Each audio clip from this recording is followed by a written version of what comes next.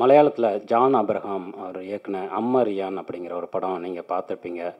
ஒரு காலகட்டத்தில் தான் நம்புகிற அரசியல் கனவுகள் உடைந்து போகும்போது அதை பின்தொடர்கிற ஒரு இளைஞன் என்னவாகிறான், அவனுடைய குடும்பம் என்னவாகுது அப்படிங்கிற பற்றின ஒரு படம்.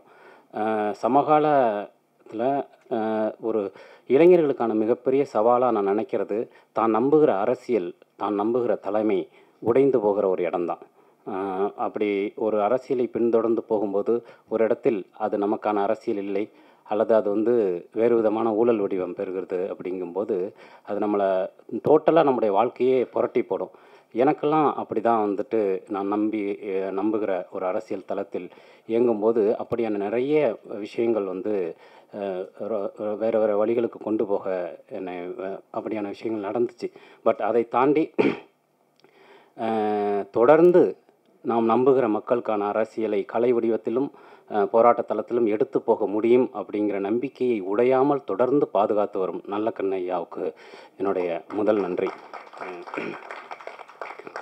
அவரைத்தான் நம்பிக்கையின் உருவமாக நாங்கள் இன்று வரை வைத்திருக்கிறோம். அவர் இந்த மேடைக்கு வந்தது எங்களுக்கான மிகப்பெரிய பெருமை.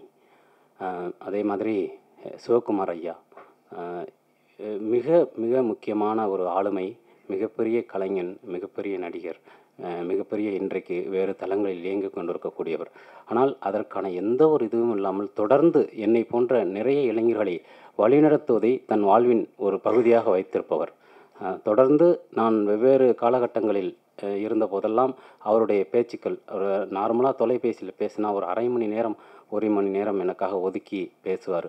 அது என்னுடைய வந்து நம்முடைய இது சினிமா வாழ்க்கையை தாண்டி பர்சனலாக எப்படி இருக்கணும் அப்படிங்கிற ஒரு மோட்டிவேஷனுக்குள்ளே தொடர்ந்து வந்து நம்மளை வந்து செலுத்திக்கிட்டே இருப்பார். அப்படியான மிகப்பெரிய அன்பை, பிரியத்தை வழங்கக்கூடிய சிவகுமார் சார் இங்கே வந்திருக்கிறது மிக முக்கியமான ஒரு தருணம் நான் நினைக்கிறேன். எடிட்டர் மோகன் சார், அவருடைய அனுபவங்கள் எல்லாருக்குமே தெரியும். அவ்வளோ பெரிய, எனக்கு அவரோட பெரிய பழக்கம் எதுவுமே இல்லை. இந்த படத்தை பார்த்துவிட்டு உடனடியாக கால் பண்ணி நேராக வந்து ஆஃபீஸ்க்கு வந்து அவருடைய அனுபவத்திற்கு அப்படியான விஷயங்கள் செய்யணும்னு அவசியம் இல்லை, எவ்வளோ பேர் செய்வாங்கன்னு தெரியாது, அப்படியான ஒரு மனசு இருக்கு இல்லையா, அப்படி நேரடியாக வந்து ஆஃபீஸ்க்கு வந்து மாலை போட்டு பாராட்டி ஒரு லெட்டர் கொடுத்துட்டு போனார். அவர் சொன்ன முக்கியமான விஷயம், இது வந்து வெவ்வேறு தளங்களில் இந்த படம் எப்படி இருக்குது அப்படிங்கிறத பற்றிலாம் எந்த கவலையுமே நீ படாத, நீ மாறவே மாறாத, நிறைய அப்படியும் வரும் உனக்கு, அப்படியான விஷயங்களும் வரும், ஆனால் அதை பண்ணவே பண்ணாத, நீயா இரு அப்படின்னு சொல்லி சொன்னார். ஸோ அவர் இங்கே வந்திருக்கிறதுக்கு நன்றி. லிங்குசாமி சார், அவர் வந்து என்கிட்டேருந்து அவர் ஒன்றும் கற்றுக்கல அப்படின்னு சொன்னார். இல்லை, உண்மையிலேயே அவரிடமிருந்து நான் நிறைய விஷயங்களை கற்றுக்கிட்டேன். நான் வந்து ஒரு இயக்குனர் ஆவதற்கு டெக்னிக்கல் டீட்டெயில்ஸ் மட்டும் தேவையில்லைன்னு நான் நினைக்கிறேன். அது மட்டும் ஒருத்தவனை உருவாக்காதுன்னு நினைக்கிறேன். அதை சார்ந்து, அதை தாண்டி அவன் வாழ்க்கை பற்றின புரிதல்கள், மனிதர்களை பற்றின புரிதல் வந்து ஒரு இயக்குனருக்கு முக்கியமாக இருக்கணும்னு நினைக்கிறேன். ஒரு மனிதர்களை ஹேண்டில் பண்ணுறது தான் ஒரு இயக்குனருடைய மிக முக்கியமான வேலை அப்படின்னு நினைக்கிறேன். அதை வந்து எனக்கு கற்றுக் கொடுத்தது அவர் தான். ஸோ அப்படி அவருக்கு வந்து அவர் எனக்கும் அவருக்குமான இந்த விஷயத்தில் வந்து நன்றிங்கிற வார்த்தைகள் எல்லாம் இல்லை.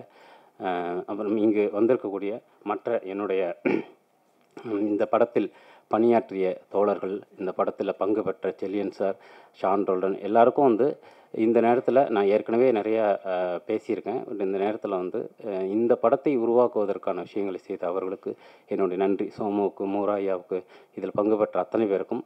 அப்புறம் வந்து இந்த படத்துடைய ஸ்கிரிப்டில் வேலை பார்த்த எல்லாருக்கும், என்னுடைய உதவி இயக்குநர்கள் அத்தனை பேருக்கும், முருகேஷ் பாபு சார் ரைட்டர், அவருக்கும் உங்களுக்கு தெரியும், அவர் ஒரு பத்திரிக்கையாளர் தான். அவர் வந்து இந்த ஸ்கிரிப்ட் லெவல்லையும் வசனத்துலேயும் உதவி இருக்கார். பட் ரொம்ப நெருக்கமாக இருந்தால் அவருடைய பேரை நம்ம மறந்துடுவோம் இல்லையா, அப்படி அவரை பற்றி நான் இது வரைக்கும் சொன்னதில்லை. பட் இந்த நேரத்தை அதை நான் பயன்படுத்திக்கிறேன். முருகேஷ் பாபு சாருடைய பங்கு இதில் ரொம்ப முக்கியமாக இருந்தது. அவருக்கு என்னுடைய நன்றி.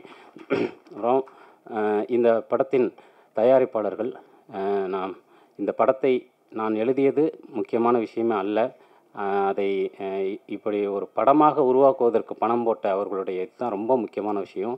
ஒவ்வொரு காலகட்டத்திலும் எனக்கான முழு சுதந்திரத்தை கொடுத்தது மட்டும் இல்லாமல், நான் எந்த இடத்துலையுமே காயப்பற்றக்கூடாது ஒரு படைப்பாளனா அப்படிங்கிறதுல என்னை விட அவங்க ரொம்ப கவனமாக இருந்தாங்க. இப்போ படம் ரிலீஸ் ஆன பிறகு கூட இந்த படம் முதல் நாள் எப்படி இருந்தது, 2வது நாள் எப்படி இருந்தது, 3ஆம் நாள் எப்படி இருக்குது அப்படிங்கிற ஒரு கவலை எனக்கு தொடர்ந்து இருந்துக்கிட்டே இருக்கும். பிரபு சார்கிட்ட வந்து எப்படி சார் இன்றைக்கி எப்படி இருந்தது, எவ்வளோ பேர் பார்த்தாங்க அப்படி வந்து கேட்டுக்கிட்டே இருக்கும்போது அவர், நீங்கள் அதை பற்றி கவலையே படாதீங்க, நீங்கள் வந்து உங்களுக்கான விஷயத்த கரெக்டாக பண்ணிட்டீங்க. ஒரு படம் நல்ல படம் எடுத்து கொடுத்துருக்கு எங்களுக்கு. நீங்கள் அதை பற்றி கவலைப்படாதீங்க. வியாபாரத்தை பற்றி நீங்கள் கவலையே பட வேண்டாம். நீங்கள் போய் அடுத்த ஸ்கிரிப்ட் எழுதுகிற வேலையை பாருங்கள் அப்படின்னாரு. ஸோ இப்படி யார் இருப்பாங்கன்னு எனக்கு தெரியல நிச்சயமாக. ஸோ அப்படியான ஒரு கம்ஃபர்ட் இதை வந்து எனக்கு கொடுத்த பிரபு சார், பிரகாஷ் சார் அவங்களுக்கு வந்து மிக முக்கியமாக அவங்களால தான் இந்த படம் உருவானது. அவங்களுக்கு நன்றி. இது எல்லாவற்றையும் தாண்டி இந்த படத்தை முழுமையாக ஒரு படம் ரிலீஸ் ஆன உடனே அதற்கு வெவ்வேறு கருத்துகள், விமர்சனங்கள் தொடர்ந்து வரும். அதுவும் இன்றைக்கு உருவாகி இருக்கிற சமூக ஊடகங்களுடைய தாக்கம் வந்து மிகப்பெரிய லெவலில் இருக்குது. எல்லா கிராமங்கள் வரைக்கும் போகக்கூடிய ஒரு இடம் இருக்குது. அப்புறம் சாதாரண ஜனங்களின் கையில் ஊடகங்கள் சென்று விட்டது அப்படிங்கிற ஒரு இடமும் இருக்குது. அது இந்த படம் பேசுகிற விஷயமும் அதுதான். அப்படி வெவ்வேறு கருத்துக்கள் வந்து ஒரு படத்தை பற்றி வர்றதுங்கிறது சமீப காலமாக கடந்த 5 வருடங்களில் அது வந்து ஒரு படத்தின் விமர்சன போக்குலையும் வியாபார போக்குலையும் ஒரு மாற்றத்தை உருவாக்குகிற ஒரு பங்கை வகிக்குது. அப்படி இந்த படத்திற்கு எந்த மாதிரியான விமர்சனங்கள் வரும் அப்படின்னு எனக்கு இந்த படம் எடுத்த பிறகு அப்படியான ஒரு விஷயம் இருந்தது. பொதுவாக அப்படி பெரிய எதிர்பார்ப்புகள் எனக்கு எப்போவுமே இருக்கிறதில்ல. ஒரு படைப்போ எழுத்தோ அது வந்து நம்ம எழுதுகிறோம், அதன் பிறகு அது மக்கள்கிட்ட போயிடுது. அவங்க அதை எப்படி எடுத்துக்கிறாங்க அப்படிங்கிறது அவங்களுடைய விஷயம் அப்படிங்கிறது தான். பட் இந்த படம் பேசக்கூடிய விஷயம் இருக்கு இல்லையா, அது வந்து எனக்கு கான்டெம்பரரியாக இந்த படம் பேசக்கூடிய இது வந்து ஒரு அரசியலின் அடுத்த கட்டத்தை மக்கள் முன்னாடி வைக்கக்கூடிய ஒரு படைப்பாக தான் நான் பார்க்குறேன். அதனால தான் படத்தில் அங்கங்கே திரைமொழியை தாண்டியும் சில விஷயங்கள் செய்ததற்கான காரணம் அதுதான். முழுக்க முழுக்க திரை வடிவத்துக்குள்ளே தான் பண்ணணுங்கிற ஆசை.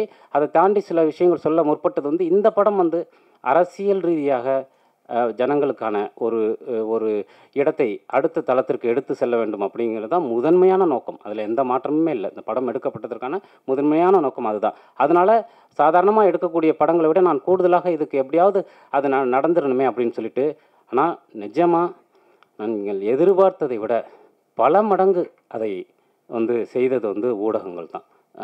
அதற்கு வந்து எப்படி நன்றி சொல்வதென்றே தெரியவில்லை. எல்லோரும் வந்து ஒருமித்த ஒரு குரலில் வந்து இந்த படத்தில் இருக்கக்கூடிய வேறு விதமான குறைகளை எல்லாம் அது நான் பகிர்ந்து கொண்டதற்கும் அது நான் நிச்சயமாக அதையெல்லாம் ஏற்றுக்கிறேன். அதில் எனக்கு எந்த மாற்றமும் இல்லை. அதை தாண்டி இந்த படத்தின் ஒட்டுமொத்தமாக இந்த படத்தின் சொல்லக்கூடிய விஷயங்களை, ஜனங்களுக்கான விஷயத்தை, இந்த படம் ஏற்படுத்தக்கூடிய ஒரு புது தளத்தை முழுக்க அடுத்த கட்டத்திற்கு நகர்த்தி சென்றது வந்து நீங்கள் தான். அதில் எந்த மாற்றமுமே இல்லை. அதனால் உங்கள் ஒவ்வொருவருக்கும் தனிப்பட்ட முறையில் சமூக ஊடகங்களில் இயங்கிய தோழர்களுக்கும், பத்திரிகையாளர்களுக்கும், தொலைக்காட்சி ஊடக நண்பர்களுக்கும் என்னுடைய தனிப்பட்ட முறையிலும் மிகப்பெரிய நன்றியும் பிரியமும் என்றைக்குமே இருக்கும். அவங்களுக்கு நான் கடமைப்பட்டிருக்கேன். அடுத்தடுத்து சினிமா என்ற கலை வடிவத்தை இன்னும் அதிகமாக லிங்குசாமி சார் சொன்னது மாதிரி நிச்சயமாக இன்னும் அதிகமான மக்களை சென்றடைவதற்கான அத்தனை விஷயங்களும் எனக்கு உண்டான என்னுடைய இயல்பை மீறாமல் என்னுடைய இடத்திலிருந்து அடுத்த தளத்திற்கு அதிகமாக எடுத்து செல்வதற்கான நம்பிக்கையை நீங்கள் கொடுத்திருக்கிறீர்கள். நிச்சயமாக அதை செய்வேன். எனக்கு தனிப்பட்ட முறையில் ரொம்ப சந்தோஷமாக இருக்குது. இந்த பிரபு வந்து ஒரு ஜானில் இருக்கும்போது நான் அவனை பார்த்துட்ருக்கேன். இப்போ எனக்கு மேலே அவன் ஒரு அடி வளர்ந்துட்டான்.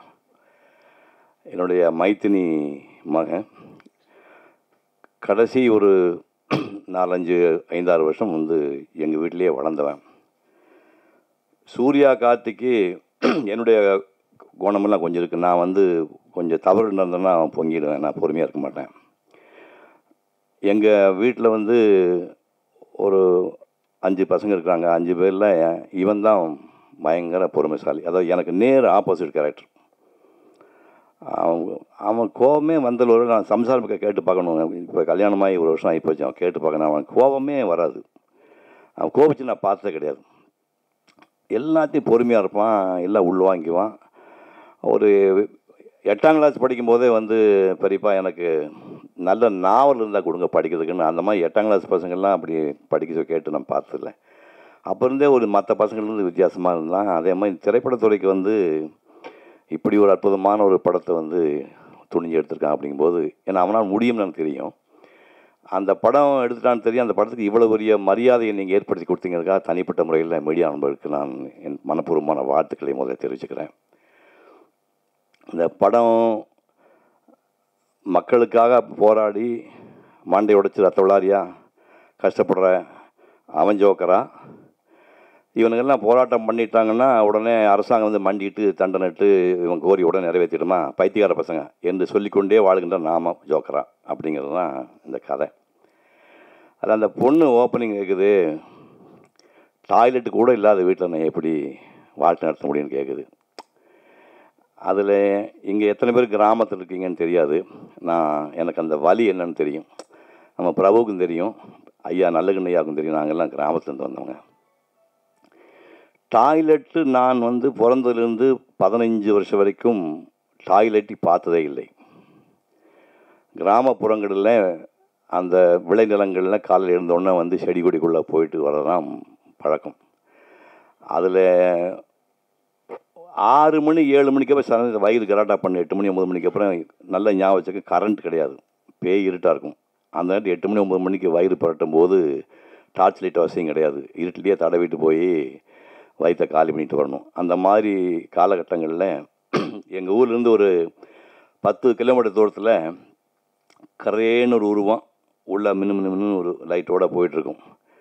அது பல நாள் பார்த்துக்கேன், சவுண்டாக வர போயிட்டுருக்கும். அது என்னன்னு ஒரு 20 வருஷத்துக்கு அப்புறம் தான் ப்ளூ மவுண்டன் அப்படி கண்டுபிடிச்சேன். ப்ளூ மவுண்டன் ரயில் மெட்ராஸுக்கு போயிட்டுருக்கு. அது அப்படி தான் போகும். ஒரு மரவட்ட பூஜைக்குள்ளே லைட் போட்டால் எப்படி இருக்குமோ அந்த மாதிரி அது ஊறிட்டு போகும். இதெல்லாம் இரவுகளை நான் பார்த்துருக்கேன். பயங்கரமான விஷயம் என்னென்னா, கிராமத்து பெண்கள் சூரிய உதயத்துக்கு முன்னாடி காலை கடனை கழித்தாக வேண்டும், இல்லை சூரியன் அஸ்தமனத்துக்கு பிறகு தான் இருட்டு நம்ம தான் போய் ஆகணும். அது செடி கொடி தேடி போகணும். மற்ற மத்தியாவது ஆம்பளைங்க போகிற மாதிரிலாம் பெண்கள் போக முடியாது. இந்த படத்தில் ஒரு ஷாட்டு ராஜமுருகன் போட்டிருப்பான். பாபா செல்லத்துறை பைக்கில் சோமு வந்துட்டுருப்பாங்க, டே பொம்பளைங்க ஒதுக்கிற இடத்துல லைட்டை போடுறா மடையா, கரெக்டாக. அந்த ஷாட்டை பார்த்தோன்னே அந்த பையனும் கிராமத்துலேருந்து வந்திருக்கான் ராஜமுருகன் தெரிஞ்சுட்டேன் நான். ஏன்னா கிராமப்புறங்களில் டக்குன்னு பார்த்தா அந்த 4 பேர் இவங்க பைக் வந்துருக்கும்போது முப்பட்டு வந்துருக்கும்போது 2 பொம்பளைங்க எழுந்து நிற்பாங்க. அதெல்லாம் காலங்காலமாக நடக்கிற விஷயம். அது ஒரு சப்ஜெக்டாக எடுத்துக்கிட்டு ஒரு மனுஷன் டாய்லெட் வேணும், டாய்லெட் கட்டி கொடுத்தா அவனை கல்யாணம் பண்ணிக்கலான்னு சொல்லி அந்த டாய்லெட்டாலேயே கோமாவுக்கு போன ஒரு சோகமான கதையை இதுக்கு மாதிரி எப்படிங்க சொல்ல முடியும்? லாரியிலேருந்து மீட்டிங் கூட்டிகிட்டு போகிறாங்க, குவார்ட்டர் பாட்டில் இலவசம்னு சொல்கிறாங்க. லாரி காட்டில் கேமரா லாரியில் இருக்குது. கீழே அந்த குவார்ட்டர் பாட்டிலுக்கு அந்த ஜனங்க அரைகிற ஒரு ஷாட்டை போட்டிருக்காங்க. என் நாடே உனக்கு எப்படா விடிவால வரணும்னு ரத்த கண்ணீர் வடித்தேன், ரத்த கண்ணீர் வடித்தேன். இந்த நாடுக்கு எப்போ திருந்த போகுது? கேவலம் ஒரு குவார்ட்டர் பாட்டிலுக்காக அந்த அடித்து மோதிக்கிட்டு அது பாபா செல்லத்தோட வாங்கிட்டு வந்து இவன் போய் ஹீரோ போய் நாங்கள் வாங்கிட்டு பார்த்தோம் கொடுக்கலான்னு எடுத்துகிட்டு வந்தோம் செலுத்திட்டு போகிறாரு அவர். இது என்ன சந்தோஷப்படுற விஷயமா? அது நம்ம பேரம் பேத்திங்க வரும்போது இந்த நாடு எப்படி நினச்சி பாருங்கள். சசிகுமார் செல்ஃபோன் டவர் மேலே ஏறி உண்ணாவிரம் செத்து போயிட்டார். இவன் கதாநாயகன் அதே மாதிரி டவரில் ஏறணும்னா ஐயோ இவன் தற்கொலை பண்ணி போனால் பயந்துட்டு நல்லவேளை ஜனாதி பிரகடனம் படிக்கிறார், மேலே நின்று பண்ணிக்கிறார். டிராஃபிக் ராமசாமியை மனசார சொல்லுங்கள், நம்ம எவ்வளோ கிண்டல் பண்ணியிருக்கோம். பட் பொதுநல வழக்கை தொடுத்து எத்தனை கேஸுகளுக்கு அதுக்கு நமக்கு தீர்ப்பு வாங்கி கொடுக்க தெரியுமா? ஆனால் அந்த பார்த்தா கோமாளியை பார்த்துக்க, டிராஃபிக் நம்ம கோமாளி மாதிரி. அதே மாதிரி சட்டக்கல்லூரி படிக்கிற நந்தினி கேரக்டரை இதில் காயத்தின் ஒரு பொண்ணு பண்ணியிருக்கு. இந்த 3 பேஸாக எடுத்துக்கிட்டு அவ்வளவு அற்புதமாக பண்ணியிருக்காரு. அந்த பொண்ணு ரம்யா பாண்டியம்னு ஒரு பொண்ணு அந்த படத்தில் போட்டுக்கானுங்க. அது என்ன பொண்ணு? அது ஒரு எளிமை, ஏழ்மை, சோகம். அது நடிகை இல்லைங்க. அது இப்போ 7.5 கோடி மக்களில் கிட்டத்தட்ட ஒரு 3 கோடி பேர் பெண்கள் இருப்பான். அந்த 3 கோடி கிராமத்து பெண்களுடைய எம்பாடிமெண்ட், அந்த வடிவமே அந்த பொண்ணு தான். அப்படி ஒரு பொண்ணு. அது சின்ன கண், சின்ன உதடு, அந்த லாரியில் ஏறி போகும்போது அந்த ஒதுங்கி போகிற விஷயம். இவன் லவ் பண்ணுறதுக்காக படாத படப்பட்டு கடைசியில் எதோ செட் ஆகிற மாதிரி தோணி அந்த பொண்ணு வீட்டில் உட்காந்துட்டு உள்ளவாயா உட்காரிடுவான், டப்புன்னு கீழே உட்காந்துருவான். அது ராஜமுருகன். ஏன்னா அவன் லவ் பண்ணுவான். அது நான் லவ்வுக்கு நமக்கு சம்மந்தமே கிடையாது, நான் லவ்வுக்கு எதிரான ஆள். ஆனால் கல்யாணம் பண்ணி வச்சப்போ எனக்கு அது வேறு விஷயம். இந்த பையனை லவ் பண்ணுவேன். அந்த மாதிரி ஒரு ஷாட்டில் ஏன் உயிர் இருந்ததுன்னா அவன் அப்படி உட்காந்துருக்கான். அதை படத்தில் பண்ணிக்க அந்த ஷாட்டை நெகிழ்ந்து போய்விட்டேன். அந்த ரம்யா அவன் சோமு அந்த காதல் காட்சிகள் என்னடா பிரச்சார படமாக போயிட்டுருக்கேன்னு பார்த்தா தடார்னு ஃப்ளாஷ்பேக் கொண்டு இந்த கிறுக்கு பிடிச்ச சோமசுந்தரத்தை அப்படியே டக்குன்னு மாதிரி தாடியோட பையனாக காட்டின அவன் வாழ்ந்து விட்டான் கதாபாத்திரத்தில். அது எப்படி சொன்னால் உங்களுக்கு கமல் நடித்தார், நான் நடித்தேன்லாம் நான் அது நான் இல்லைன்னு சொல்ல மாட்டேன், அது வேற. அது அவன் வாழ்ந்தான், சோமசுந்தரம் அந்த கேரக்டராக வாழ்ந்தான் அப்படிங்கிறது தான் அந்த படத்தை பார்த்து நான் ஃபீல் பண்ணுற விஷயம். அவ்வளோ பிரமாதமாக பண்ணியிருந்தான். அப்புறம் சோமு பற்றி போன வீடனில் ஒரு கட்டுரை ஒன்று படித்தேன். கட்டுரை படித்தா இவன் ஆண்டி பண்டாரமாக இங்கேருந்து புறப்பட்டு, இவன் நான் சொல்லலாம் என்னோட தம்பி, என் பையன் வயசு தான், இவன் நான் தைரியமாக சொல்லலாம். இங்கேருந்து புறப்பட்டு கல்கட்டாவுக்கு போனான்னா அங்கே போயிட்டு தாகூரையும் சத்யதிரே பிறந்து வளர்ந்த ஊராட்சின்னு சொல்லி ஊருக்கு போயிட்டு ஊரெலாம் சுற்றி தெருவாக அலைஞ்சிட்டு கொண்டு போன காசு இல்லாதோடனே அருணா கையில் வந்து 500 ரூபாயை முடிஞ்சு வச்சுருந்தானாமா. முடிஞ்சு வச்சுட்டு அப்புறம் போனால் பிச்சை இடத்துல சோறு போட்டாங்களாமா. உலகத்தில் மனுஷன் வாடகைக்கு காசே தேவையில்லை, இந்த பிச்சைக்கார காசு எதுக்குன்னு இந்த 500 ரூபாய் ராமசன் படத்தில் உண்டியில் போட்டானா. சார் என்ன கேரக்டர் பாருங்க சார். ஸோ 2 ஆண்டி பண்டாங்க சேர்ந்து ஒரு படம் எடுத்திருக்கானுங்க. நீங்கள் தயவுசெய்து வட்டி முதல் ஒரு கதை தயவுசெய்து நான் தொடர்ந்து இவனுக்காக தான் படித்தேன், ராஜமுருக்காக தான் படித்தேன். சரியான கேரக்டர். நானும் பயங்கரமாக சுற்றினா தான். சின்ன வயசில் ஓவியக்கல்வியில் வாழ்ந்த காலத்தில் நானும் போயிருக்க மாதிரி இந்த மாதிரி நான் போகல. அவன் அகோரிகள்னு சொன்னால் பொணந்திங்கிற ஆள், செத்து போன பொணத்திங்கிற அகோரின்னு பேர். பாலா இருக்கான பாலாவுக்கு இவன் அண்ணன், பாலாவு வயசில் அவன் அண்ணனாக இருக்கலாம், அவன் அண்ணன். அகோரிகள் பொணந்திங்கிறவன். ஏன்டா பொணத்திங்கன்னு கேட்டால் பணம் கெட்டு போன பொருள் தானே, விட்டா நாட்டுக்கு வீணாக போயிடும்ல, அதுக்கான தின்ன அழிச்சிட முடியல, அப்போ நாங்கள் நல்லது தான் நாட்டுக்கு நல்லதான் பண்ணாங்க. அப்படி அகோரியோட போய் 10 நாள் தங்கிட்டு வந்திருக்கான். ராஜஸ்தானை போனால் ஒட்டத்துக்கு நடுவிலே ஒட்டத்தோட ஸ்மெல்லோடையே உள்ளே படுத்து வந்திருக்கிறான். அப்போ கிராமப்புற மாதிரி சாமக்கோடங்கன்னு சொல்லிட்டு குடிக்குடி படிச்சுட்டு போவானுங்க. அவனோடையே சேர்ந்து ராத்திரி பூரா சுற்றிட்டு போய் சுடுகாட்டில் போய் செத்து போனதுக்கப்புறம் அந்த பணத்துலேருந்து எலும்பு எடுத்து இதெல்லாம் சுவாசிக்கு என்ன கேரக்டர்னு தெரியல. இப்படி வந்து ராஜமுருகன்கிட்ட இருக்க அனுபவத்துக்கு அவன் 500 படம் எடுக்கலாம். தயவுசெய்து மகனே 500 எடுக்க வேண்டாம், ஒரு 50 படம் எடுறான். அவ்வளவு விஷயம் இருக்குது. ஏன்னா நம்ம யாருமே கற்பனை பண்ண முடியாது. இப்போ நிறையா வந்து எஸ் ராமகிருஷ்ணன் எழுதுறாரு. அவர் எழுதுறதுலாம் கொஞ்சம் இலக்கியமாக இருக்கும். ஊரை பார்க்குறாரு, நம்ம மக்களுடைய மேலோட்டம் பார்க்குறது. இவன் வந்து அண்டர்கிரவுண்ட் உலக நிழல் உலகத்தை பார்க்கக்கூடிய ஒரு அற்புதமான மனுஷன். ராஜ்முன்னு பார்க்குற உலகம் யாருக்குமே தெரியாது. அப்படி ஒரு வித்தியாசமாக படம். அதே மாதிரி இன்னொரு நாடோடியை வச்சு பண்ணியிருக்கேன். 2 பேரும் அவ்வளோ சூப்பர் மேட்ச் ஆச்சு. இந்த படம் பார்க்கும்போது அவ்வளோ சந்தோஷமாக இருந்தது.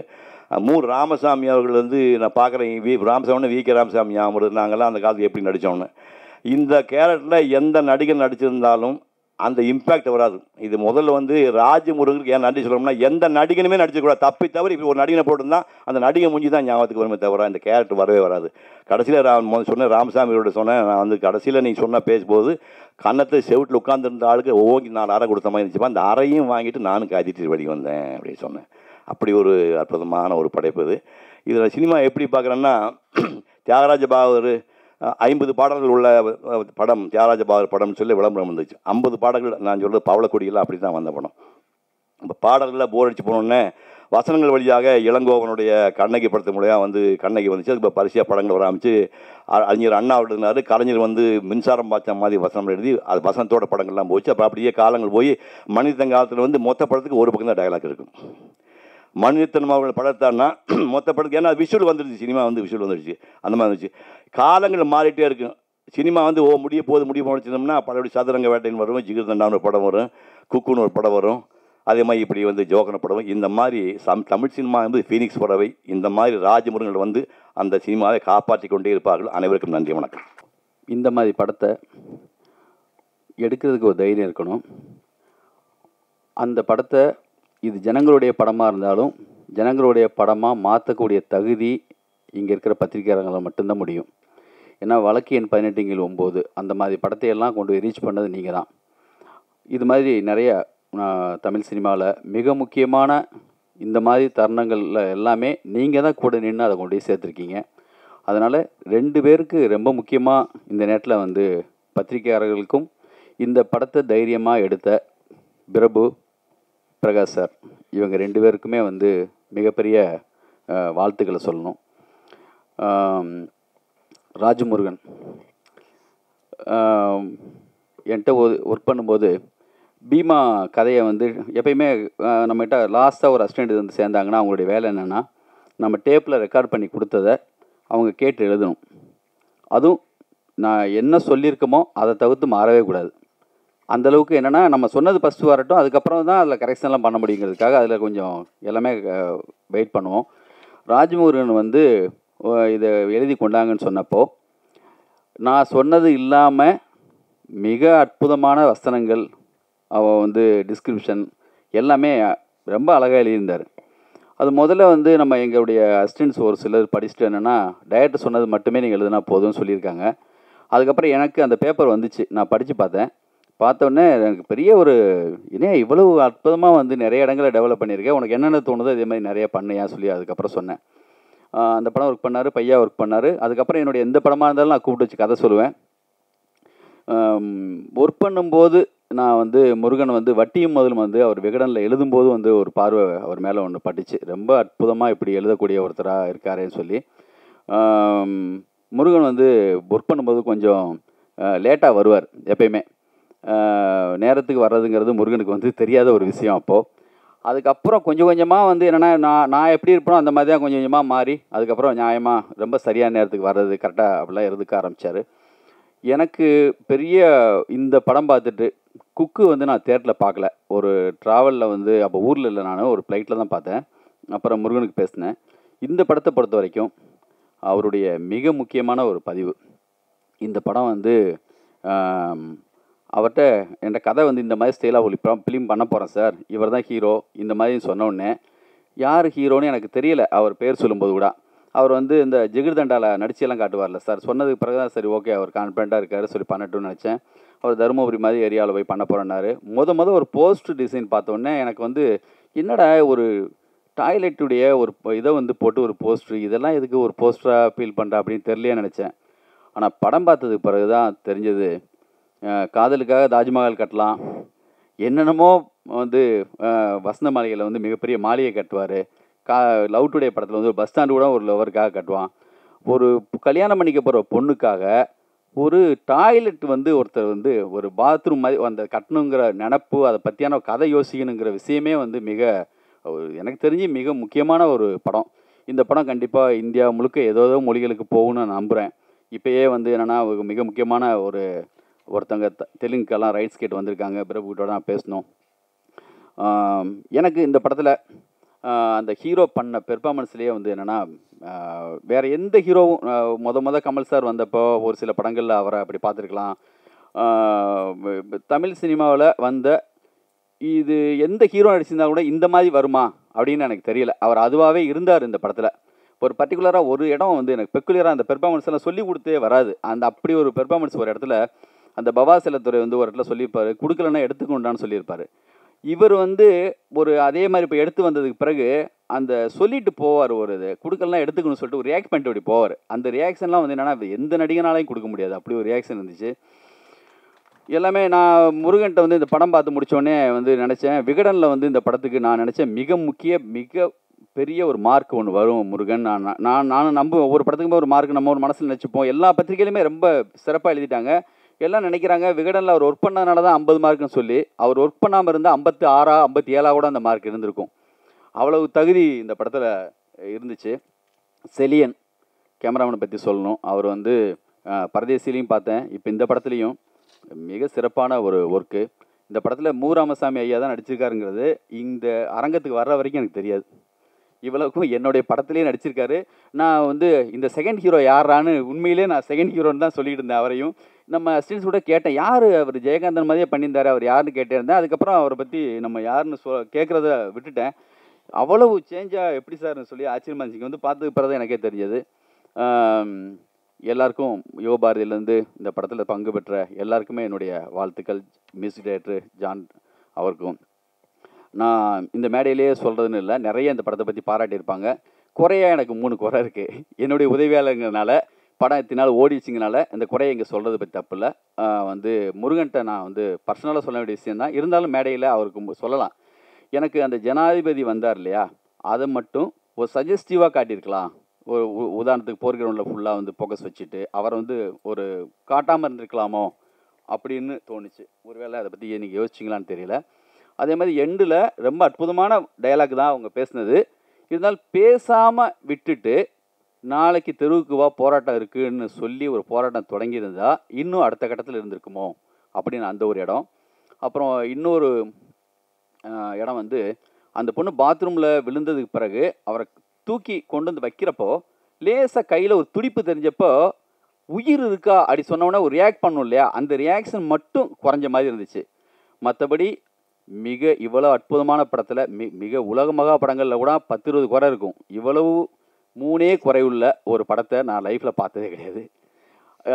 இன்னும் அடுத்தடுத்த படங்களை கண்டிப்பாக முருகன் வந்து அதை இன்னும் சரி பண்ணி பார்ப்போன்னு நம்புகிறேன்.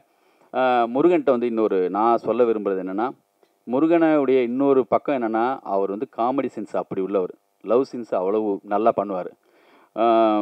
நல்ல தாட்டுள்ள படங்கள் எடுக்கணும். இப்போ 2 படம் எடுத்தாச்சு. இதை வந்து ஒரு 20% வச்சுக்கிட்டு எனக்காக நான் வந்து என்னடா அவரை திசை திருப்ப நினைக்க வேணாம், இது நம்மளை இழுத்துகிட்டே போகும், இது இருக்கட்டும். இவளை பாராட்டும் இருக்கணும்.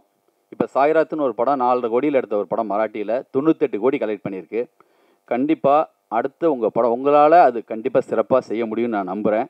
ஏன்னா உங்ககிட்ட மிக சுவாரஸ்யமான அவர் பேசினாலே அவ்வளோ காமெடியாக இருக்கும். அவ்வளோ அற்புதமாக எழுதுவார், காமெடி எழுதுவார். அவர் தோலா படத்தில் டைலாக்லாம் பார்த்தா அவ்வளோ சூப்பராக இருந்துச்சு. அடுத்த ஒரு படம் வந்து லவ்வும் இருக்கணும், இந்த மாதிரி நீங்கள் நல்ல ஒரு கருத்தோடையும் படம் பண்ணுங்கள். ஆனால் அந்த படம் அப்படி பிச்சுட்டு போகணும், அப்படி ஒரு கலெக்ஷனும் பண்ணணும், இவ்வளோ பேரும் வரணும். அப்படி ஒரு படத்தை நீங்கள் அடுத்து எடுக்கணும்னு சொல்லி நான் ஆசைப்பட்றேன். ஜோக்கர் படம் பார்த்தேன் நான். அது எனக்கு படமாக தோணலை, பாடமாக தோணுச்சு. என்னால் அன்றைக்கி ராத்திரிலாம் தூங்கவே முடியல. என்னென்னா அது ஒரு பாதிப்பு. அது நான் ஒரு தயாரிப்பாளனா முதல்ல பாதிக்கப்பட்டது இந்த படத்தை தயாரித்தாங்கல்ல அவங்க மேலே எனக்கு ஒரு பயங்கர எப்படி இதை வந்து இந்த மேட்ரு பண்ணாங்கங்கிறத அவங்களுக்கு ஒரு லெட்டரை அனுப்பிச்சி வச்சேன். எப்படியா உங்களுக்கு இப்படி ஒரு தைரியம் வந்துச்சு, இந்த அசுர தைரியத்திற்கு என்னுடைய வணக்கங்கள் எழுதினேன். அப்படி இந்த படத்தை தயாரிக்கிறதுக்கு என்னதான் கற்பனையில் நம்ம வந்தாலும் அந்த கற்பனையை வந்து வெளியே கொண்டு வர்றதுக்கு உண்டான செலவுகள் இருக்கு இல்லையா, அதை பற்றி கவலைப்படாமல் செஞ்ச மிஸ்டர் பிரகாஷ் அந்த பிரபு அவர்களுக்கு நான் ரொம்ப அவங்களை மேலும் மேலும் நல்லா உயரணும், இது மாதிரி படங்கள் நிறைய எடுக்கணும்னு வாழ்த்திக்கிறேன். நெக்ஸ்ட்டு இந்த படத்தை தயவு பண்ணி தமிழக முதல்வருக்கும் பிரதமர் மோடி அவர்களுக்கும் காமிக்க மட்டும் நான் வேண்டிக்கிறேன். இது வந்து ஊடகங்கள் நீங்கள் வந்து இதை வந்து எந்த அளவுக்கு சப்போர்ட் பண்ணுங்களோ அந்த அளவுக்கு இந்த படம் வந்து மேலும் மேலும் உயரும். கவிஞர் சொன்னார், மற்றவங்கெல்லாம் சொன்னாங்க நீங்கள் ஆல்ரெடி நிறைய பண்ணிட்டீங்கன்னு. எனக்கு அப்படி தோணலை. நீங்கள் நிறைய பண்ணியிருக்கீங்க, இன்னும் பண்ண வேண்டியது நிறைய இருக்குது. அப்போ தான் இது போய் எல்லாத்தையும் சேரும். நான் தேட்டரில் படம் பார்க்கும்போது படித்தவர்களும் பதவியில் உள்ளவர்கள் மட்டுமே என் கூட இருந்தாங்க. நார்மலாக வரக்கூடிய ஆடியன்ஸ் யாருமே இல்லை. அப்போது மனசில் இந்த மாதிரிலாம் நாடு திருந்தணும்னு நினைக்கக்கூடியவங்க நிறைய பேர் இருந்தாங்க. முக்கால்வாசி பேர் அப்படிப்பட்டவங்க தான் இருந்தாங்க. நான் ரொம்ப சந்தோஷப்பட்டேன், இந்த நாட்டுக்கு ஏதோ நல்ல காலம் வரப்போகுதுன்னு. அந்த மாதிரில தயவு பண்ணி எங்களுடைய வாழ்க்கை முதல்ல 5 வருஷம், இப்போ 5 வாரமோ 4 வாரமோ 3 வாரமோ ஆகிப்போச்சு சினிமா வாழ்க்கை. அது நீங்கள் எவ்வளோக்கு எவ்வளோ சுறுசுறுப்பாகவும் நல்ல முறையில் பண்ணுறீங்களோ அந்தளவுக்கு தான் சினிமா நல்ல முறையில் போகும். இந்த படத்தை காப்பாற்ற வேண்டிய பொறுப்பு காப்பாற்றிக்கிட்டு இருக்கிறீங்க, இன்னும் காப்பாற்ற வேண்டிய பொறுப்பு உங்களை சேர்ந்தது. இது எல்லாத்தையும் போய் சேரணும் விரும்புகிறேன். நான் தயவுசெய்து நான் சொன்னதை இந்த முதல்வர், நம்ம தமிழ்நாட்டு முதல்வருக்கும் மோடி அவர்களுக்கும் இந்த படத்தை காமிக்கணும்னு நான் வேண்டிக்கிறேன். இப்போ இயக்குனர் ராஜு முருகன், எல்லா டைரக்டரும் எவனாவது ஒரு பெரிய ஹீரோ கிடைக்க மாட்டானா அவனை வச்சு ஒரு கதை பண்ணி நம்ம பெரிய ஆள் ஆகிரும் தான் நினைப்பாங்க. எனக்கு தெரிஞ்ச விஷயம். ஆனால் இந்த முருகனை எப்படி பாராட்டுறதுன்னு தெரியல எனக்கு. என்ன தைரியம் உனக்கு? பட் என்னென்ன எண்ணங்கள், தன்னுடைய சுத்தமான எண்ணம், இந்த நாடு உருப்படுங்கிற எண்ணம் இருக்கு இல்லையா, அதை நீ வந்து சினிமாவாக்கணும் முயற்சிருக்க.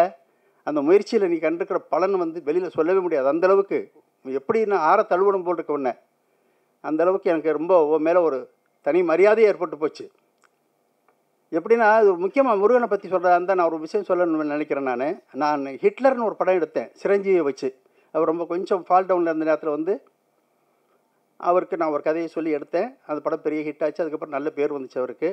அதுக்கப்புறம் அவர் அரசியலுக்கு வர்றாருன்னு தெரிஞ்ச உடனே நான் என்ன பண்ணேன், சார் நீங்கள் அரசியலுக்கு வரப்போகிறீங்க, என்கிட்ட அரசியல்வாதினா எப்படி இருக்கணுங்கிற ஒரு நல்ல சப்ஜெக்ட் இருக்குது, அந்த சப்ஜெக்ட் உங்களுக்கு சொல்கிறேன்.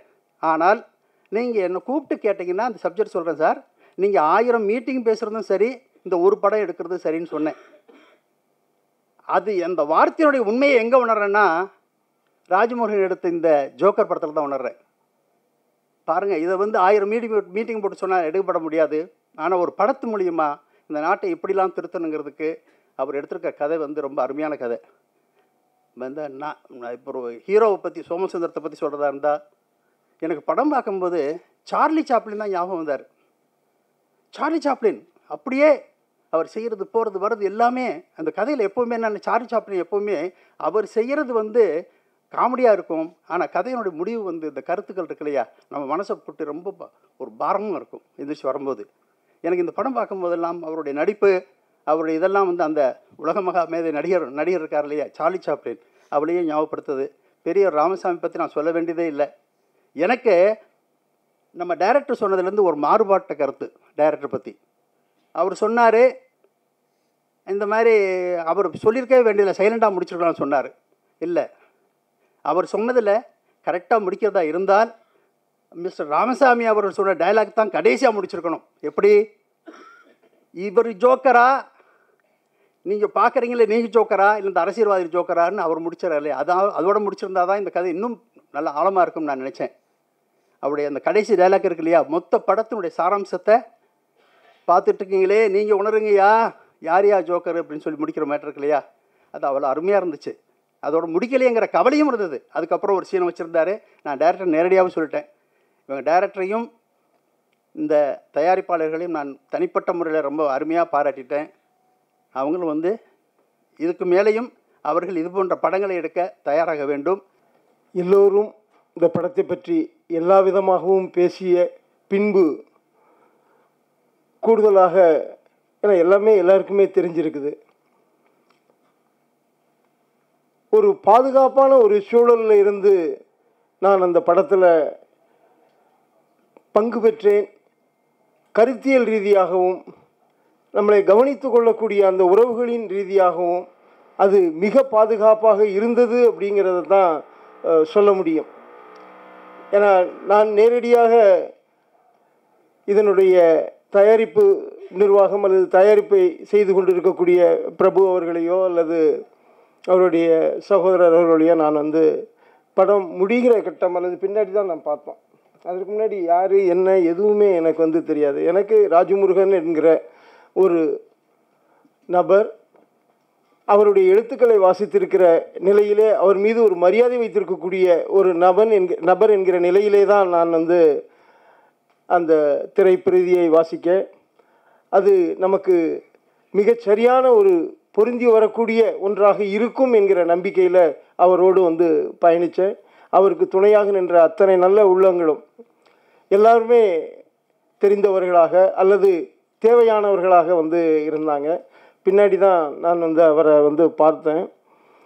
ஆனால் அவர் யுகபாரதி முதல்ல சொன்னது போல், பத்திரிகையாளர்கள் இவ்வளவு தூரம் அல்லது ஊடகக்காரர்கள் இவ்வளவு தூரம் இந்த படத்தை எடுத்து பேசுகிறது அப்படின்னா அதற்கு நிச்சயமாக அந்த தயாரிப்பு அவர்களுக்கு தான் நன்றி சொல்ல வேண்டியதாக இருக்கும். நான் ராஜமுருகன் என்பதை விடவும் கூட அல்லது யுகபாரதி என்பதை, செழியன் இவர்களையெல்லாம் விடவும் கூட இப்படியான ஒரு படத்தை இந்த நேரத்திலே கொடுப்பதற்கான ஒரு தைரியம் அல்லது துணிச்சல் ஒருவருக்கு வந்திருக்கிறது அப்படின்னா அது ரொம்ப முக்கியம். இது சந்திக்கக்கூடிய எந்த பிரச்சனைகளையும் எதிர்கொள்ளக்கூடிய நிலையிலே நான் தயாராக இருக்கிறேன் என்று சொல்கிறதுங்கிறது இருக்கு பாருங்கள், இது ரொம்ப ஆச்சரியமான ஒன்றாக இருக்கிறது. அது தமிழ் திரையுலகம் எப்படி வேறு ஒரு நிலையில் அது போய்கிட்டு இருக்குது அப்படிங்கிறது இருக்குது இல்லையா. இதை நான் தூரத்தில் இருக்கிறேன். நான் அடிப்படையிலே என்னுடைய பணி வேறு, ஒரு நாடகக்காரனாக மட்டுமே நான் செயல்பட்டு கொண்டிருந்த நிலையில் திரைப்பட உலகம் அப்படிங்கிறதுல இப்படி ஒரு மனிதர்கள் இருக்கிறார்கள் அப்படிங்கிறதுங்கிறது இருக்கு இல்லையா, அது ரொம்ப முக்கியமானதாக நான் நினைக்கிறேன். இன்றைக்கு எல்லாரும் பாராட்டுறாங்க, எல்லாரும் சொல்கிறாங்க. அந்த கடைசியில் பேசக்கூடிய, நீங்கள் அவர் செருப்பால் அடிச்சிட்டான்னாரு, இல்லை, ஏன்னா அவர் உரிமையோடு என்ன சொல்கிறார், நான் அந்த இதில் நான் சொல்கிறேன், இந்த விஷயத்தை சொல்வதற்கான ஒரு தனித்த துணிச்சல் சகோதரர் ராஜமுருகனுக்கு இருந்தது. அவர் என்ன பேசணும்னு நினைச்சாரோ அதை என் மூலமாக பேச வச்சது அப்படிங்கிறது இருக்கு இல்லையா. அப்போ ரெண்டு பேருடைய அலைவரிசைகளும் ஒன்றாக போய் அதை வெளியில் கொட்டுவதற்கான ஒரு இடமாக அந்த படம் அமைஞ்சு போச்சு. மொத்த சமூகத்தையும் எடுத்து கேட்கக்கூடிய, மொத்த சமூகத்துக்கும் அவர் வைக்கக்கூடிய ஒரு கேள்வியாக, ஏன்னா படம் முடிந்து வெளியில் வரும் பொழுது பெரும்பாலும் எல்லாரும் ஒரு வகையான ஒரு அமைதியோடு தான் அங்கே வர்றாங்க. அந்த அமைதியை கொடுப்பதற்கு மொத்த படத்திலையும் என் கூட சக நடிகர்களாக சில தொழில்நுட்ப கலைஞர்களாக பயணித்த அத்தனை பேருக்கும் பங்கு இருக்குது. அதை கடைசி இடத்துல அதை சொல்லும் பொழுது எல்லார் மனதிலும் அது ஒரு வெளிப்படுத்த முடியாத ஒரு தயக்கத்தோட மனதிற்குள்ளே கவிந்து கொண்டு அவர்கள் வெளியில் வர்றது அப்படிங்கிறத பார்க்கும் பொழுது அந்த படத்தினுடைய வெற்றி ரொம்ப அழகாக அவரால் கோர்க்கப்பட்டிருக்கிறது அப்படிங்கிறத புரிய முடிஞ்சுது. நீங்கள் லிங்குசாமி சார், நான் வந்து உங்களோட சண்டைக்கோழி பண்ணேன். எனக்கு ரொம்ப பின்னாடி தான் தெரியும் அவர் உங்களுடைய உதவியாளருங்கிறது. ஒரு 4 நாளைக்கு முன்னாடி தான் எனக்கு வந்து தெரியும். நான் இல்லை, நீங்கள் பையால் தான் வந்தீங்க போல இருக்கு. பைய வந்திருக்கிறீங்க, நான் அதற்கு முன்னாடி முடிச்சிட்டேன். இவர் இப்படி ஒரு இயக்குனரா அப்படிங்கிறது ஒரு ஆச்சரியமாக இருந்தது. நான் குறைந்த படங்கள் பண்ணியிருந்தாலுமே கூட ஒரு பதட்டம் இல்லாத அல்லது பதட்டத்தை வெளியே காமிக்காத மற்ற அவருடைய தொழில்நுட்ப நண்பர்களோடு அவர் கலந்து உருவாடுகிற ஒரு தன்மையில் ஒரு இணக்கமான ஒரு ஒரு மாந்தநேய ஒரு தன்மையோடு அவர் வந்து பழகக்கூடிய ஒரு இதை பார்த்து ஆச்சரியப்பட்டேன். அன்றைக்கு தெரியும் பொழுது தான் சரி அவரும் அப்படித்தானே இருக்கிறாரு. அவர்கிட்ட இருந்து அவர் யுகபாரதி சொன்னார், இவர் தொழிலை கற்றுக்கிட்டாரா என்னன்னு தெரியலைன்னாரு. ஆனால் அந்த மாந்த நேயம் அப்படிங்கிறதுங்கிறது இருக்கு இல்லையா, அவருக்குள்ளே இருக்கிறதுங்கிறதுக்கு பண்பட்ட ஐயா மாதிரியான இவர்களுடைய கருத்துக்கள் எல்லாம் உதவி இருப்பது போல உங்களோட பழகி அந்த பழக்கமும் ஏன்னா உதவி இயக்குனராக உங்களோட இருந்ததுங்கிறது இருக்குது இல்லையா. நீங்களும் அப்படி வந்து ஒரு பெரிய பதட்டம் இருக்காது உங்கள்கிட்டையுமே. பதட்டம் உள்ளுக்குள்ளே இருக்கும், உங்களுக்குள்ளே இருக்கும். வெளியில் மற்றவர்களுக்கு வந்து காமிச்சிக்கிறதுங்கிறது இல்லை பாருங்க. அந்த ஒரு சிரிப்போட ஒரு இனிமையான ஒரு தன்மையோட எதை கேட்டாலும் வந்து ஒரு பரிவோட ஒரு விஷயத்த சொல்லிக்கிட்டு அப்படி நகர்ந்து போகக்கூடிய தன்மையை அவற்றை பார்த்தேன்.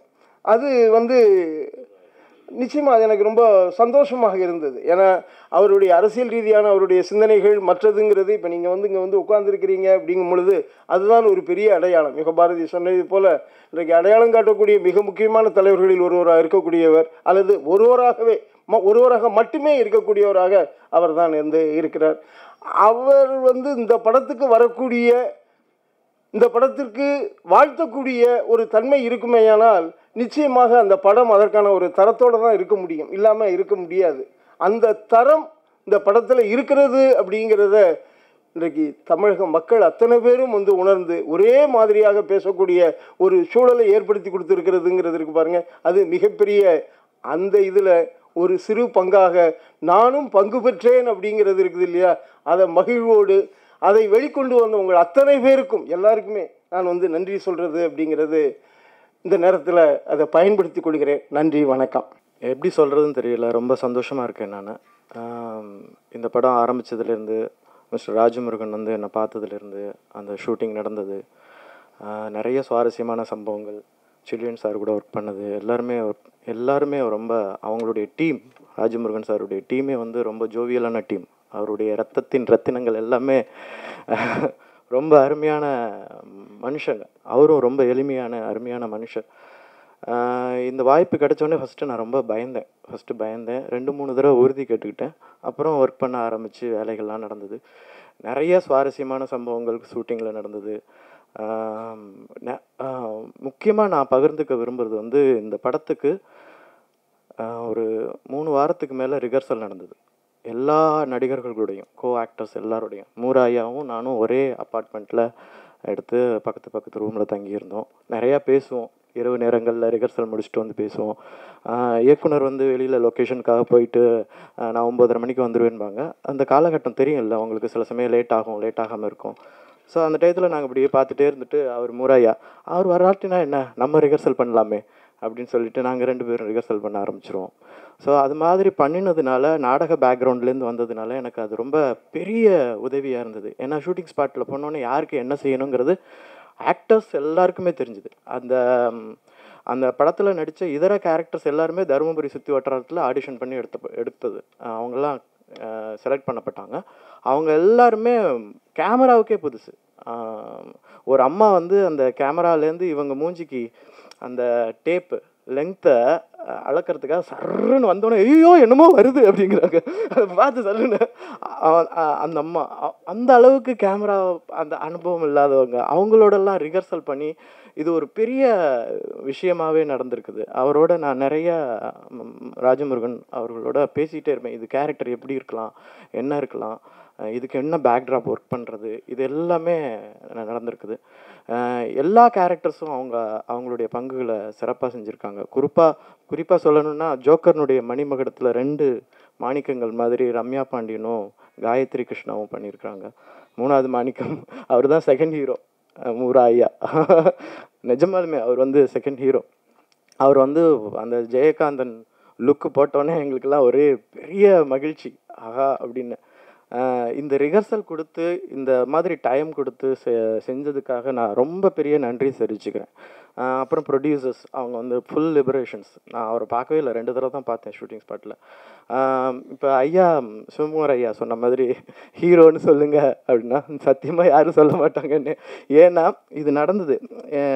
நான் உட்காந்துருப்பேன் ஷூட்டிங் ஸ்பாட்டில், எனக்கு ஷார்ட் இல்லைட்டுனா அங்கே கிராமத்தில் வேடிக்கை பார்க்க வந்தவங்க வந்து அவர் தான் டைரக்டரா சார்? ஆமாம். அவங்க ஹீரோயின் போல இருக்கு. ஆமாம். இவர் வேறு என்ன கேள்வி கேட்பாரு? அப்படியே பார்த்துட்டே இருப்பேன். சரி நீங்கள் யாருன்னு கேட்பாரோ? அப்படியே பார்த்துட்டே இருந்தோன்னே ஹீரோ வரலையா சார்? அவங்களே முடிவு பண்ணிட்டாங்க.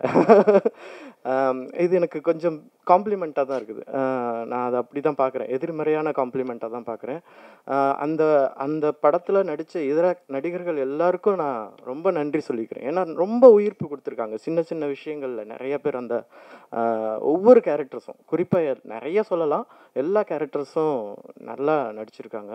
அதை நெறியாழ்கை செய்த ராஜமுருகன் சாருக்கு மறுபடியும் நன்றி சொல்லிக்கிறேன். இது எல்லாமே நடந்தது வந்து ஒரு சமையல் மாதிரி. இதெல்லாம் ஜோக்கர் வந்து எப்படி சமைக்கப்பட்ட விதம், அடுத்த இடம் வந்து இந்த சமைச்சதை பரிமாறணும். பரிமாறுறது வந்து ரொம்ப முக்கியமான விஷயம். ஏன்னா அதில் ஒரு சிறு தவறு நடந்தால் கூட அந்த சாப்பாடு ருசிக்காது. அந்த பரிமாறலை வந்து ஆரம்பித்தது, அந்த எப்படி விளம்பரப்படுத்துறது அப்படிங்கிறது எல்லாமே இந்த பிஆர்ஓஸ், ட்ரீம் வாரியர்ஸ்னுடைய ப்ரொடியூசர்ஸ் எல்லாருமே அதை நல்லா செஞ்சு ஒரு ஃபஸ்ட்டு ஸ்டெப் எடுத்துகிட்டு போன பின்னாடி அதை வந்து ஊடகவியல், நீங்கள் எல்லாருமே பத்திரிகையாளர்கள், ஊடக நண்பர்கள், சமூக வலைதளங்கள் இருக்கிறவங்க எல்லாருமே ஒரு பெரிய இடத்துக்குள்ளே கொண்டு போயிட்டீங்க. இது ஒரு நல்ல ஒரு பரிமாறலாக மக்களுக்கு போய் சேர்ந்ததுனால அது அவங்க எல்லாருமே அதை ருசித்து தென் எனக்கு நிறைய கால்ஸ் பண்ணி எல்லாருக்குமே கால் பண்ணியிருப்பாங்க. அது வந்து எனக்கு ரொம்ப சந்தோஷத்தை கொடுத்தது. ஏன்னா நான் ரொம்ப பயந்தேன்னா, பயம் வந்து எனக்கு எப்போதும் இருக்கும். ஏன்னா பயத்தை நான் ஒரு சக்தியாக தான் பார்க்குறேன், பயத்தை வந்து ஒரு எதிர்மறையாக நான் பார்க்கல. ஏன்னா பயம் வந்து என்னுடைய ஐடியாலஜி படி பயம் வந்து க்ரியேட்டிவிட்டியினுடைய ஒரு ஆரம்ப பாயிண்ட். ஏன்னா இப்போ ஒரு கார் கண்டுபிடிக்கிறோம், கார் வந்து இன்னோவேட்டிவ், ஆனால் பிரேக் எதுக்கு? ஓடுறதுக்கு தானே காரு, பிரேக் எதுக்கு? பயத்துலேருந்து வரணும், ஓடுற காரு நிற்கணும் அப்படிங்கிற அந்த பயம்தான் பிரேக்கை கண்டுபிடிக்க வைக்குதுன்னு நான் நினைக்கிறேன். இது நான் யோசிக்கிறது. ஸோ இந்த பரிமாறல ரொம்ப சிறப்பாக செஞ்ச ஊடகவியல், பத்திரிகையாளருங்க, சமூக வலைத்தளங்கள் எல்லாருக்குமே ரொம்ப நன்றிகளை தெரிவிச்சுக்கிறேன். இந்த படத்தினுடைய முழு வேலைகளும் முடிவடைந்ததற்கு பிறகு சென்சாருக்கு போகிறதுக்கு முன்னாடி ஒரு முறை நான் பிரபுவோடு சந்தித்து பேசித்து கொண்டிருக்கும் பொழுது அவர் சொன்னார், நிச்சயமாக சென்சாரில் விட மாட்டாங்க, அதுக்காக நம்ம வருத்தப்பட வேண்டியதில்லை. இதெல்லாம் ஒரு தயாரிப்பாளர் சொல்லுவாரா அப்படிங்கிறது ரொம்ப ஆச்சரியமானது. அதுக்காக நம்ம கவலைப்பட வேண்டியதில்லை. நம்ம வந்து ரிவைசிங் கமிட்டி போவோம், பாம்பே போவோம், டெல்லி போவோம் அப்படின்னு அவர் வந்து இவ்வளோ தயாரிப்போடு, ஒரு தயாரிப்பாளர் வந்து இவ்வளோ தயாரிப்போடு இருக்கிற தயாரிப்பாளரை வந்து நான் உண்மையிலேயே சமீப காலங்களில் நான் சந்திக்கவே இல்லை. அவ்வளோ தயாரிப்போடு ரொம்ப ஜாக்கிரதையாகவும் இருந்தார். அதே மாதிரி இந்த பட தொடக்கத்திலிருந்து இறுதி வரைக்கும் எல்லா கட்டங்களிலுமே அவர் வந்து அந்த மாதிரி ஒரு உறுதுணையான ஒரு நண்பனை அல்லது ஒரு தயாரிப்பாளனை நாங்கள் வந்து சமீபத்தில் நான் வந்து ஒரு 15 ஆண்டுகளாக ஒரு தயாரிப்பாளரை நான் பார்க்கவில்லை என்று தான் நான் சொல்வேன். இது ஏதோ இந்த விழா அல்லது இந்த மேடை வந்து நன்றி அளிப்பு மேடையாக இருக்கிறது என்பதற்காக நான் சொல்கிறேன் என்று நினைத்து கொள்ளக்கூடாது. உண்மையிலேயே வந்து இது பெரிய விஷயமாக எங்களுக்கு படுகிறது. அதே மாதிரி ராஜமுருகனுக்கு பிரபு கொடுத்த சுதந்திரம் என்பது ரொம்ப அலாதியான ஒரு சுதந்திரம். அந்த மாதிரியான ஒரு சுதந்திரம் வந்து ராஜமுருகனுக்கு கிடைக்காமல் போயிருந்தால் இப்படி ஒரு படத்தை ராஜமுருகனால் இயக்கியிருக்க முடியாது என்பது வந்து எல்லோருக்குமே தெரிந்தது தான். அதுவும் உடனிருந்து பார்க்குற பொழுது எனக்கு ரொம்ப ஆச்சரியமாக இருந்தது. எப்படி தம்பி அவர் வந்து இந்த கதையை எப்படி உள்வாங்கிக் கொள்கிறார், இந்த அரசியலை எப்படி அவர் புரிந்து கொள்கிறார், இந்த படத்தில் வந்து விமர்சிக்கப்படக்கூடிய எல்லா விஷயங்களுக்கும் அவர் எப்படி உடன்பட்டு வருகிறார் அப்படிங்கிறதெல்லாம் ரொம்ப ஆச்சரியமாக இருந்தது. இந்த விழாவினுடைய முதல் நன்றி உங்களுக்கு என்றால், இரண்டாவது நன்றியை பிரபுவுக்கும் பிரகாஷுக்கும் நான் சொல்லிக்கொள்ள விரும்புகிறேன். அதே மாதிரி இந்த மேடையில் வாழ்த்துவதற்காக நாங்கள் அழைத்து வந்திருக்கக்கூடிய இந்த 4-5 பேர், இவர்கள் வெறும் தலைவர்கள் அல்ல, வெறும் வழிகாட்டிகள் அல்ல, வெறும் எங்களை பார்த்து சந்தோஷப்படுகிறவர்கள் அல்ல. இவர்களுக்கு எல்லோருக்கும் பின்னாலும் ஒரு மிகப்பெரிய ஒரு பொறுப்பு மிக்க, எங்களை வழிநடத்தியதில் ஒரு பெரும் பங்கு இருக்கிறது என்பதற்காகவும் தான் இவர்களை நாங்கள் அழைத்திருக்கிறோம். குறிப்பாக நல்லக்கண்ணு ஐயாவை பற்றி சொல்ல வேண்டும். 70-75 ஆண்டுகளாக தன்னுடைய வாழ்க்கை முழுவதையும் மக்களுக்காகவே செலவழித்து விட்ட அவருக்காக இந்திய கம்யூனிஸ்ட் கட்சி ஊர்தோறும் நிதியை வசூலித்து ஒரு 2 கோடி ரூபாயை அவருக்கு நிதியளிப்பதற்காக ஒரு கூட்டத்தை ஏற்பாடு செய்தார்கள். அந்த நிதியளிப்பு கூட்டத்தை அந்த நிதியை வசூலிக்கிற போதும் ஐயாவுக்கு வந்து தெரியும், இது நமக்காக தான் நிதி வசூலிக்கிறாங்க அப்படின்னு. அப்போல்லாம் அவர் ஒன்றுமே சொல்லலை. அந்த கூட்டமும் ஏற்பாடு செய்யப்பட்டது. அப்போதும் அவர் மறுக்கலை. அந்த விழாவுக்கும் வந்தார். அப்போதும் அவர் அதை வெளிப்படுத்திக்கல. அந்த மேடையில் வசூல் பண்ணிய தொகை இவ்வளோ ரூபாய் என்று சொல்லி அந்த 2 கோடி ரூபாய் அவர்கிட்ட கொடுத்த போது, இத்தனை வயதுக்கு மேல் வசூலித்த இந்த பணத்தை வைத்து நான் என்ன செய்ய போகிறேன், இந்த பணத்தை நான் கட்சிக்கே கொடுக்கிறேன் என்று கொடுத்து விட்டு வெறும் துண்டை உதறி தோளிலே போட்டுக்கொண்டு நடந்து போன அந்த நல்லக்கண்ணு ஐயாவை தவிர தமிழக அரசியலில் நாம் அடையாளமாக பார்ப்பதற்கு எவருமே இல்லை என்பதற்காகத்தான் அவரை இங்கே அழைத்திருக்கிறோம். அதே மாதிரி அண்ணன் சிவகுமார் அவர்களை பற்றி சொன்னோம். அண்ணனுடைய நடிப்பு, அண்ணனுடைய ஆற்றல் அதெல்லாம் வந்து எல்லாருக்குமே தெரிந்தது தான். ஆனால் மிக சமீபத்தில் அவர் வந்து கையில் எடுத்து செய்துகிட்டு இருக்கக்கூடிய ஒரு பணி இருக்குல்ல, அது ரொம்ப முக்கியமான பணி. ஒரு சிடி என்கிட்ட கொடுத்தாரு ராமாயணத்தை பற்றி. சங்க இலக்கியங்களை படிச்சிருக்கிறேன், ராமாயணம் படிச்சிருக்கிறேன். அவ்வளோவெல்லாம் நான் வந்து இலக்கிய தொடர்பாக படித்திருந்தாலும் கூட அந்த ஒரு சிடியில் ஒரு 100 கம்பராமாயண பாடல்களை மனப்பாடமாக சொல்லி கம்பராமாயணத்திற்கே ஒரு புது விளக்க உரையை வந்து அவர் வந்து கொடுத்தார். அது எனக்கு தெரிய தமிழறிஞர்கள் யாராலும் செய்ய முடியாது. முதல்ல மனப்பாடம் செய்ய முடியாது, அது ரொம்ப முக்கியமான விஷயம். அதை தாண்டி அதை வரிசைப்படுத்தியிருந்த விதம் இருந்ததில் ரொம்ப அபாரமாக இருந்தது. அதை பார்த்து விட்டு ஒரு 2 இரவுகள் என்னால் வந்து தூங்கவே முடியல. திரும்ப அந்த சீடியை போட்டு எப்படி ஒரு வந்து அதை வரிசைப்படுத்தினார் அப்படிங்கிறது ரொம்ப ஆச்சரியமாக இருந்தது. அதை தாண்டி அதற்கு அவர் சொன்ன விளக்க உரை இருக்கிறதுல அது ரொம்ப அறம் சார்ந்த வாழ்க்கையை மனிதர்களுக்கு போதிப்பதாக இருந்தது. அந்த இலக்கியம் எதை சொல்லுகிறது என்பதை தாண்டி அதை இவர் உள்வாங்கி கொண்டு வெளிப்படுத்தியிருந்த விதம் இருக்கிறதே, அந்த விதத்தை போற்றுவதற்காகத்தான் நாங்கள் இந்த மேடைக்கு அவரை அழைத்திருக்கிறோம். அதையும் தாண்டி இந்த நிறுவனத்தோடு அவருக்கு மிக நெருக்கமான பந்தமும் பாசமும் இருக்கும் என்பதற்காக அவர் அழைத்திருக்கிறோம். ஐயா நல்லக்கண்ணு அவர்கள் நல்ல அரசியலை அறிமுகப்படுத்தினார்கள் என்றால், மரியாதைக்குரிய அண்ணன் சிவகுமார் அவர்கள் நல்ல இலக்கியத்தை அறிமுகப்படுத்தியிருக்கிறார். அதற்காக அவரை நாங்கள் அழைத்திருக்கிறோம். இதெல்லாம் சரி, லிங்குசாமி எதுக்கு நீங்கள் அழைச்சிருக்கிறீங்கன்னு நீங்கள் கேட்கலாம்.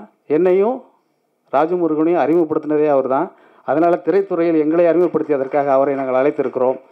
எடிட்டர் மோகன் ஐயாவை எதற்கு அழைச்சிருக்கீங்க அப்படின்னாக்கா, ஒரு பிள்ளைங்களை எப்படி வளர்க்கணுங்கிறத சமூகத்துக்கு அறிமுகப்படுத்தினது அவர் தான். அதனால் அவரை அழைச்சிருக்கிறோம். ஆகவே இந்த 4 பேரும் மிக முக்கியமானவர்கள். எப்படி வந்து நாங்கள் ஒரு சமூகத்தை எப்படி பார்க்கிறோம், ஒரு குடும்பத்தை எப்படி பார்க்கிறோம், சக மனிதனை எப்படி பார்க்கிறோம் என்பதற்கு இந்த 4 பேரும் மிகச்சிறந்த உதாரணங்களாக இருக்கிறார்கள். எனவே தான் அவர்களை நாங்கள் அழைத்திருக்கிறோம். நாங்கள் பேசுவதற்கு எதுவுமே இல்லாத அளவுக்கு சமூக ஊடகங்கள் பேசி தீர்த்து விட்டன. இந்த நன்றிக்கு நாங்கள் மறுநன்றி செலுத்த வேண்டும் என்றால் ராஜமுருகன் இதைவிட ஒரு சிறந்த மக்கள் திரைப்படத்தை அடுத்த படமாக எடுக்க வேண்டும் என்பதை மட்டும் இந்த தருணத்தில் கேட்டுக்கொள்கிறேன். இந்த படத்தை இந்த அளவுக்கு ஒரு வெற்றி படமாக மாற்றின ஊடக நண்பர்கள் மற்றும் என்னுடைய பிஆர்ஓக்கள், அப்புறம் சமூகத்தில், இலக்கியத்தில், அரசியலில் இருக்கிற எல்லா தலைவர்களும், எல்லா தோழர்களும் இந்த படத்தை பற்றி ஒரே மாதிரியான விமர்சனங்கள் தான் வந்தது. ஏன்னா எல்லா படங்களுக்கும் வந்து ஒரு மாதிரி மிக்ஸ்டாக இருக்குது, இப்படி இருக்குது, அப்படி இருக்குலாம் சொல்லுவாங்க. இந்த படம் நான் முதல் ஷோ பார்க்கும்போது சரி, ஒரு 4 நாள் தள்ளி படம் பார்க்கும்போது சரி, எப்படி ரசித்தார்களோ அதே மாதிரியான ரசனை இருந்தது. சோஷியல் மீடியாலேயும் சரி, எல்லா மீடியாலேயுமே வந்து ரொம்ப பிரமாதமான ஒரு வரவேற்பை கொடுத்துட்டீங்க. அதுக்கு முதல் ரொம்ப நன்றி. ஃப்ரான்ஸில் வந்து நியூ வேவ் சினிமான்னு ஒரு இயக்கம் நீங்கள் கேள்விப்பட்டிருக்கலாம். அதாவது காகியது சினிமான்னு ஒரு சினிமா விமர்சன இதழ் ஆரம்பிக்கிறாங்க. அப்போ ஒரு 4-5 டைரக்டர்ஸ் சேர்ந்து என்ன செய்கிறாங்க, நம்ம சினிமா வந்து வேறு மாதிரி ஏதாவது நம்ம பண்ணணும் அப்படிங்கும்போது 2 பேர் அணியாக பிரிகிறாங்க. என்ன செய்கிறாங்கன்னா, ஒரு 3 பேர் வந்து நீங்கள் சீரியஸாக படம் எடுங்க, நாங்கள் 3 பேர் வந்து கமர்ஷியலாக படம் எடுக்கிறோம், இதில் வர பணத்தை வச்சு உங்களுக்கு கொடுக்குறோம், நீங்கள் எடுங்க அப்படின்னு. இப்போ பிரபு சார், பிரகாஷ் இவங்க செஞ்சுருக்க வேலையை பார்க்கும்போது ரொம்ப முக்கியமான தமிழ் சினிமாவோட வரலாற்றில் ரொம்ப முக்கியமான ஒரு கட்டம்னு நான் நினைக்கிறேன். ஏன்னா ஒரு பக்கம் அவங்க கமர்ஷியலாக ஒரு படங்கள் எடுத்து, இன்னொரு பக்கம் இந்த மாதிரியான ஒரு படங்கள் வரணும் அப்படின்னு நினைக்கிறது வந்து அதுதான் ரொம்ப முக்கியமானதுன்னு நான் நினைக்கிறேன். ஏன்னா ஒரு குடும்பத்தில் வந்து ஒரு அப்பா, அம்மா, அண்ணங்கள்லாம் வந்து தன்னை அழிச்சிக்கிட்டு ஒரு தம்பியோ இல்லை ஒரு பொண்ணோ வளர்கிறதுக்கு எப்படி உதவுறாங்களோ, அதே மாதிரி ஒரு கமர்ஷியலாக ஒரு சினிமாவும் நம்ம எடுக்க முடியும். அதில் வர்ற பணத்தை வச்சு, பொருளை வச்சு வேற ஒரு விதமான ஒரு படமும் நாங்கள் எடுத்து காட்ட முடியும் அப்படிங்கிற ஒரு விஷன் அவங்களுக்கு இருக்கிறத நான் நினைக்கிறேன். அதுக்கு முதல்ல அது இன்னும் அவர்கள் இது மாதிரியான தொடர்ந்து படங்கள் பண்ணுவதன் மூலம் இது மாதிரியான ஒரு கிட்டத்தட்ட ஒரு மாற்று சினிமா மாதிரியான ஒரு வழியை அவங்க உருவாக்க முடியும். அப்போ எனக்கு ஒரு திருக்குறள் ஞாபகம் வருது, இதனால் இவன் முடிக்கும் என்றாய்ந்து அதனை அதன்கண் விடல் அப்படின்னு சொல்லுவாங்க. அதாவது இந்த வேலையை அவர் செஞ்சிருவார், இதை அவர்கிட்ட கொடுத்துருங்க அப்படிங்கிறது மாதிரி. இந்த படத்தை ராஜமுருகன் எடுத்துருவார், அவர்கிட்ட விட்டுறலாம். இதை வந்து செழியன் பண்ணிடுவார், விட்டுறலாம். இதை சோமு பண்ணிடுவார், விட்டுறலாம். ஷான் ரோல்டன் பண்ணிடுவார், விட்டுறலாம். யுகபாரதி பண்ணிடுவார், விட்டுறலாம். மூராயா பண்ணிடுவார், விட்டுறலான்னு அவங்கவுங்க திறமை மேலே மதிப்பு வச்சு அதில் எந்த தலையீடுகளும் இல்லாமல் அவங்கவுங்க வேலையை சிறப்பாக செய்கிறதுக்கான ஒரு படமாக இந்த படம் வந்திருக்கு. எல்லாருடைய பங்களிப்பையும் நீங்கள் முழுமையான பங்களிப்பை பார்க்க முடியும். அப்புறம் எனக்கு ஒரு ஆதங்கம் இருந்துகிட்டே இருக்கு. ஏன்னா தமிழ் சினிமா வந்து ஒரு இலக்கியத்தில் சரி, நம்மளோட வரலாறுலேயும் சரி, நம்ம மொழியிலையும் சரி, எல்லாவற்றிலும் உலகத்தரம் வாய்ந்து நம்ம சினிமாவிலையும் உலகத்தரத்தை நோக்கி நம்ம இயங்கணும், உலகத்தரத்தை சர்வதேச தரத்தை நோக்கி நம்ம போகணுங்கிறது எனக்கு மிகப்பெரிய ஆதங்கம். இது மாதிரியான முயற்சிகள் மூலமாக நம்ம அந்த தரத்தை நம்ம தொட்டு பார்க்க முடியும். அந்த வகையில் இந்த படத்தில் நானும் இருப்பதற்காக எனக்கு பங்களிப்பதற்கு வாய்ப்பளித்த நண்பர்கள் திரு ராஜமுருகன், பிரபு பிரகாஷ் அவர்கள் மற்றும் நண்பர்கள் அனைவருக்கும் என்னுடைய நன்றியை தெரிவித்துக் கொள்கிறேன். இதை விடவும் இன்னும் பெரிய வேலையில் நம்ம செய்ய முடியும், செய்ய வேண்டும். இந்த படத்துடைய வெற்றி வந்து அதோட சந்தோஷத்தை எப்படி சொல்கிறதுன்னு தெரியல எனக்கு வார்த்தைகளில். எல்லோரும் பேசுகிறத பார்த்தா உங்களுக்கே நீங்கள் யோகிச்சிருக்க முடியும். இந்த படம் எனக்கு வந்து இது வரைக்கும் நான் அனுபவிக்காத ஒரு விஷயத்தை கொடுத்தது. அது படம் எடுக்க வரோன்னா ஜென்ரலாக இப்போ எல்லோரும் அவங்கவுங்க வேலையில் பிஸியாக இருப்பாங்க. ஸோ ஒவ்வொரு டிபார்ட்மெண்ட்டும் சந்திச்சிக்க முடியாது. ஒரு குடும்பமாக வேலை பண்ணுறது அப்படிங்கிறது நான் இது வரைக்கும் இந்த அளவுக்கு எக்ஸ்பீரியன்ஸ் பண்ணதில்லை. ஸோ இந்த படம் வந்து உயர்ந்த சில மனிதர்களோடு பழகும் ஒரு வாய்ப்பை எனக்கு கொடுத்துருக்கிறது. உணர்வாலும் கலையிலும் ரொம்ப ரொம்ப சிறந்த சில மனிதர்கள். இப்போ செழியன் சார் வந்து நான் ரொம்ப ரொம்ப ரெஸ்பெக்ட் பண்ணுற ஒரு ஆள். ராஜமுருகன் சாரோடைய ஆர்டிகல்ஸ்லாம் நான் நிறைய படிச்சிருக்கேன், ரொம்ப ரசிச்சிருக்கேன். அவர் எனக்கு முன்னாடியே பழக்கம், குக்கு டைம்லேருந்தே பழக்கம்.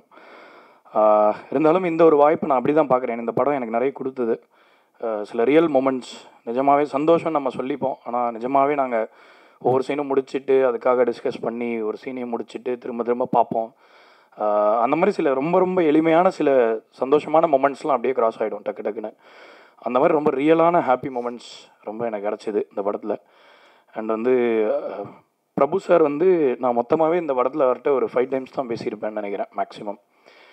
அண்ட் ஒவ்வொரு வாட்டி அவர் பேசும்போதும் இந்த படத்துக்கு கூடுதலாக இன்னும் என்ன வேல்யூ சேர்க்க முடியும், இன்னும் இதை எப்படி கொண்டு போய் சேர்க்கறது அப்படிங்கிற கவலை அவருக்கு இருந்துகிட்டே இருந்தது. படம் முடிகிற வரைக்கும் அவர் அதை பற்றி சிந்திச்சுக்கிட்டே இருந்தாருங்கிறது நல்லா தெரிஞ்சுது அவர்கிட்ட பேசும்போது. எவ்ரி டைம் எந்த டைம் மீட் பண்ணாலும் அவர் ஏதாவது புதுசாக சொல்லிகிட்டே இருப்பார், ஏதாவது ஒன்று அனலைஸ் பண்ணுவார். ஸோ இந்த மாதிரி ஒரு சத்தியமாக இந்த மாதிரி ஒரு ப்ரொடியூசர் நான் பார்த்ததே இல்லை. அண்ட் அவருக்கு நன்றி. ஏன்னா பிரகாஷ் சார், பிரபு சார் எல்லாரும் சொல்லிட்டாங்க, நான் புதுசாக சொல்கிறதுக்கு இல்லை. என்ன இருந்தாலும் இந்த ஆல்பம் பொறுத்த வரைக்கும் அது கரெக்டாக எப்படி வேணும், நான் அவரே நிறைய மியூசிக் எல்லா விஷயங்களையும் நல்லா ரிசர்ச் பண்ணி தெரிஞ்சு வச்சுக்கிறவர். ஸோ அது விஷயமா எது குறித்து பேசினாலும் அவருக்கு நல்ல ஒரு எல்லாத்துலேயுமே டெப்த்து, ஒரு நல்ல நாலேஜ் அவருக்கு. So I'm really happy to be associated with him. And Yugabharathi sir, அவர் வந்து என்னோட ஆக்சுவலாக இருக்கிறதுலே க்ளோசஸ்ட் ஆகிட்டேன் நானும் வரும் இந்த படத்தில். முன்னாடி விட இப்போது நான் ரொம்ப ரொம்ப நேசிக்கிற, ரொம்ப நான் மரியாதை வச்சுருக்கிற ஒரு மாபெரும் கலைஞர் அவர். ஸோ இந்த படம் நிறைய டு சம் அப், இந்த படம் எனக்கு நிறைய கொடுத்தது. இதுக்கு நான் வேல்யூ கொண்டதை விட இந்த படம் வந்து எனக்கு நிறைய வேல்யூ சேர்த்துருக்கு, நிறைய விஷயங்களை கொடுத்தது. புது பரிமாணத்தில் இருக்கக்கூடிய சில விஷயங்கள் இப்போ நம்ம சிட்டியில் இருக்கிறவங்களுக்கு சில இதெல்லாம் தெரியாது. ஸோ ஒரு ஆழ்ந்த பார்வை, இந்த மாதிரி சில மனிதர்களுடைய வாழ்க்கையை ஒரு ஆழ்ந்த பார்வை கொண்டு இருக்கக்கூடிய ஒரு இயக்குனர் மூலமாக பார்க்கும்போது நம்மளுக்கு அவங்க வாழ்க்கைக்கு இன்னும் பக்கத்தில் போய் அதை பார்க்க முடியுது. கண்டிப்பாக ராஜமுருகன் சாரால் இதை விட பயங்கரமான சில படங்கள் எடுக்க முடியும், கண்டிப்பாக எடுப்பார். ஒரு சமூக ஆர்வலர் அவருக்கு தெரியாத விஷயங்கள் இல்லை. மேற்கொண்டு அவர் இந்த மாதிரி படங்களை இயக்கணும். அதில் நானும் ஒரு சின்ன அணிலா, ஒரு செங்கலையாவது எடுத்து வைக்கக்கூடிய அளவுக்கு எனக்கு அதில் ஒரு ரோல் இருக்கணும்னு கேட்டுக்கொண்டு நன்றி, வணக்கம். இந்த படம் வந்த உடனே ஜோக்கர்னு போட்டிருக்க விளையாட்டு படமானு சில இதில் யோசித்தேன். பிறகு கதைகளை பற்றி தெரிஞ்ச பிறகு இதை எப்படி அனுமதிச்சாங்கன்னு ஒரு யோசித்தேன். 2 முரண்பட்ட விஷயங்கள். அதில் எல்லா பத்திரிகைகளும் ஊடகங்கள் எல்லாரும் சொன்ன மாதிரி ஊடகங்கள் அனைவருக்கும் நன்றி. ஏன்னா ஊடகங்கள் ஒவ்வொன்று ஏதாவது புதுசாக சொல்லணும்னே புது விஷயங்களை போட்டுருவாங்க. அதெல்லாம் இல்லாமல் அனைவரும் ஒரே கருத்தாக சொல்லியிருக்காங்க. எனக்கு ராஜமுருகனை பொறுத்தவரையில் நான் தொடர்ந்து பத்திரிகை படிக்கிறவன். வட்டியும் முதலும் படித்த உடனே நிறையா விஷயங்கள் சொல்லுவார். ஊரில் உள்ள விவரங்கள், கிராமத்தில் உள்ள விவரங்கள், தொழில்துறையில் உள்ள விவரங்கள். நான் வட்டியும் முதலுன்னு ஒன்று வட்டி வாங்குறவங்களும் கடன் கொடுக்கவங்களும் கடன் வாங்கினவங்களும் பற்றி தான் இருக்குமோன்னு யோசிச்சு தான் அதை படித்தேன். ஆனால் தொடர்ந்து அதை படித்து முடிச்சிட்டேன். அப்போ தான் இடையில இது யாருன்னு தெரியணுமேன்னு கேட்டு தான் அவரை தெரிஞ்சேன். அப்போ தஞ்சாவூர் கிராமத்தில் உள்ளவர்னு தெரிஞ்சேன்.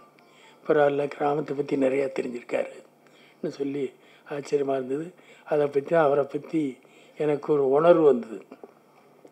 ஆனால் அப்படி படம் எடுப்பார்னு எனக்கு தெரியாது. முந்தின படம் எடுத்திருக்காரு. இதை பார்த்த உடனே உண்மையிலேயே படம் இதுக்கு முன்னால் அந்த படம் வந்து கபாலி, அதை நேர் எதிராக ரொம்ப சொன்னவங்க கூட இதுக்கு இந்த படத்துக்கு ஜோக்கருக்கு ஒரு பூங்கொத்துன்னு தலைப்பே போட்டு கொடுத்தாங்க. மற்ற எல்லா பத்திரிகைகளும் நல்லா வரவேற்றது. அது ஒரு ஆச்சரியமான விஷயம். முதல்ல எங்களுக்கு படத்தை பார்த்த பிறகு அது பொருத்தமானதுன்னு தெரிஞ்சுது. இருந்தாலும் படத்தை பார்த்த பிறகு கூட எப்படி அனுமதிச்சாங்கன்னு கூட எங்களை போல உள்ளவங்களுக்கு ஒரு யோசனை. அதுக்கு அவ்வளவு தைரியமாக தயாரிப்பாளர்களும் அதுக்கு எது வந்தாலும் சரி அதை எடுக்க வேண்டும் என்று முடிவுக்கு வந்ததில் முதல்ல உங்களை போல நானும் அந்த தயாரிப்பாளர்களுக்கு நன்றியையும் பாராட்டுதலையும் தெரிவிச்சுக்கிட்டேன். படத்தை பார்க்கும் பொழுது நான் படத்தை பார்த்த வரை உள்ள உணர்வுகள் ஒரு நம்பிக்கை தான் வந்தது. அநேகமாக நாங்கள் வந்திருக்க படத்தை பார்க்க போன ஆட்கள் பூராவும் வயதானவங்க, அரசியல் அனுபவப்பட்டவங்க, அரசியலில் பல பேர் ஏற்றத்தாழ்வை பார்த்தவங்க. அவங்களுக்கு சீக்கிரத்தில் கண்ணீர் வராது. கொடுமைகளை பார்த்து அனுபவிச்சே வந்து போகும். இல்லைன்னாலும் எதுக்காலும் இது ஒன்று எல்லாம் சாதாரணமாக போயிடும். அது இல்லாமல் என் பக்கத்தில் இருந்த வீரமணியும் அழுதார், ராமகிருஷ்ணன் அழுதார். எனக்கும் வழக்கமானதில் அழுத வந்துடும். அப்படி பல பேர் அழுதுட்டாங்க. அது எனக்கு ஒரு ஆச்சரியமாக இருந்தது. ஏன்னா அந்த அளவுக்கு தொற்றுருக்கு. எனக்கு இதை பார்த்து திரும்ப எல்லாரும் விமர்சனம் சொல்லி எழுதுனது, பார்த்தது, எல்லோரும் குடும்பத்தில் பேரம்பத்தியெல்லாம் பார்த்து அழுதுருக்கு. அதெல்லாம் பார்த்த உடனே தான் ரொம்ப ஏதோ நாட்டில் மாற்றம் வருதுங்கிறது என்னுடைய அபிப்பிராயம். நான் இதை பார்க்கும்போது தான் என்னென்னா, ஒரு 25 வருஷத்துக்கு முன்னால் சப்னா வர்சாகர்னு கேபாஸ் படம் ஒன்று வந்தது. பம்பாய் நகரத்தினுடைய வாழ்க்கை. அதை பார்த்துட்டு இருக்கும்பொழுது இன்னும் கேபாஸுடைய நாவலெல்லாம் நல்லா படித்தவன். அவரும் இப்டா அமைப்பு இந்திய பீப்புள்ஸ் தியேட்டர் அசோசியேஷனில் ஆரம்பம் எடுத்தான். அதனாலேயும் உள்ள ஒரு பற்றுதல். அந்த படம் பார்க்க போயிருந்தேன் திருநெல்வேலியில். கொஞ்சம் பேர் தான் பார்த்தான். வந்த புறம் இதெல்லாம் நாம் அன்றாடம் பார்க்க பிரச்சனை இல்லை, இதுக்கு ஒரு படமாக பார்க்கணுமான்னாங்க. அன்றாடம் பார்க்குது. பாம்பே போய் பார்க்கவே எல்லாருக்கும் தெரியும். பரம்படியாக இடிஞ்சு வீடு மாதிரி இருக்கும், மேலே 4வது மாடியில் இருப்பாங்க. அதை பார்த்தோன்னே சொன்னோடனே எனக்கெல்லாம் ரொம்ப வருத்தம். எவ்வளோ பெரிய எழுத்தாளர். கேபாஸ்னால் சாதாரண ஆள் இல்லை. அவர் பெரிய இட்டாலியே பெரிய கட்டிக்காரர், இலக்கிய துறையிலும் பெறுவார்.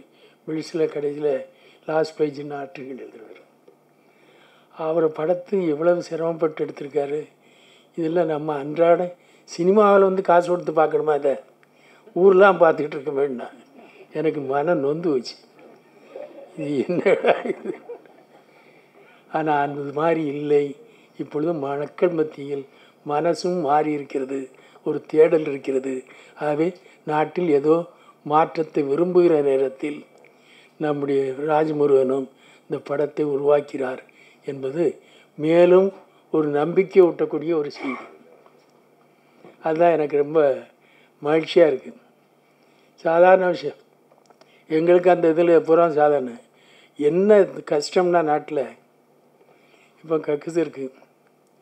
சாதாரண விஷயம் இல்லை இருக்குது. ஊரில் ஐயா சொன்ன முடியுதா? நாங்கள்லாம் ஆற்று ஓரம் கரை ஓரம் எங்கேயாவது உட்காந்துட்டு அதில் இவ்வளோ படத்தை எனக்கே அந்த 2 பேர் உட்காந்துருக்காங்க. ஆனால் அது படத்தில் அசிமையாக தெரியல. ஆனால் உட்காந்துருக்காங்க, எழுந்திருக்காங்க.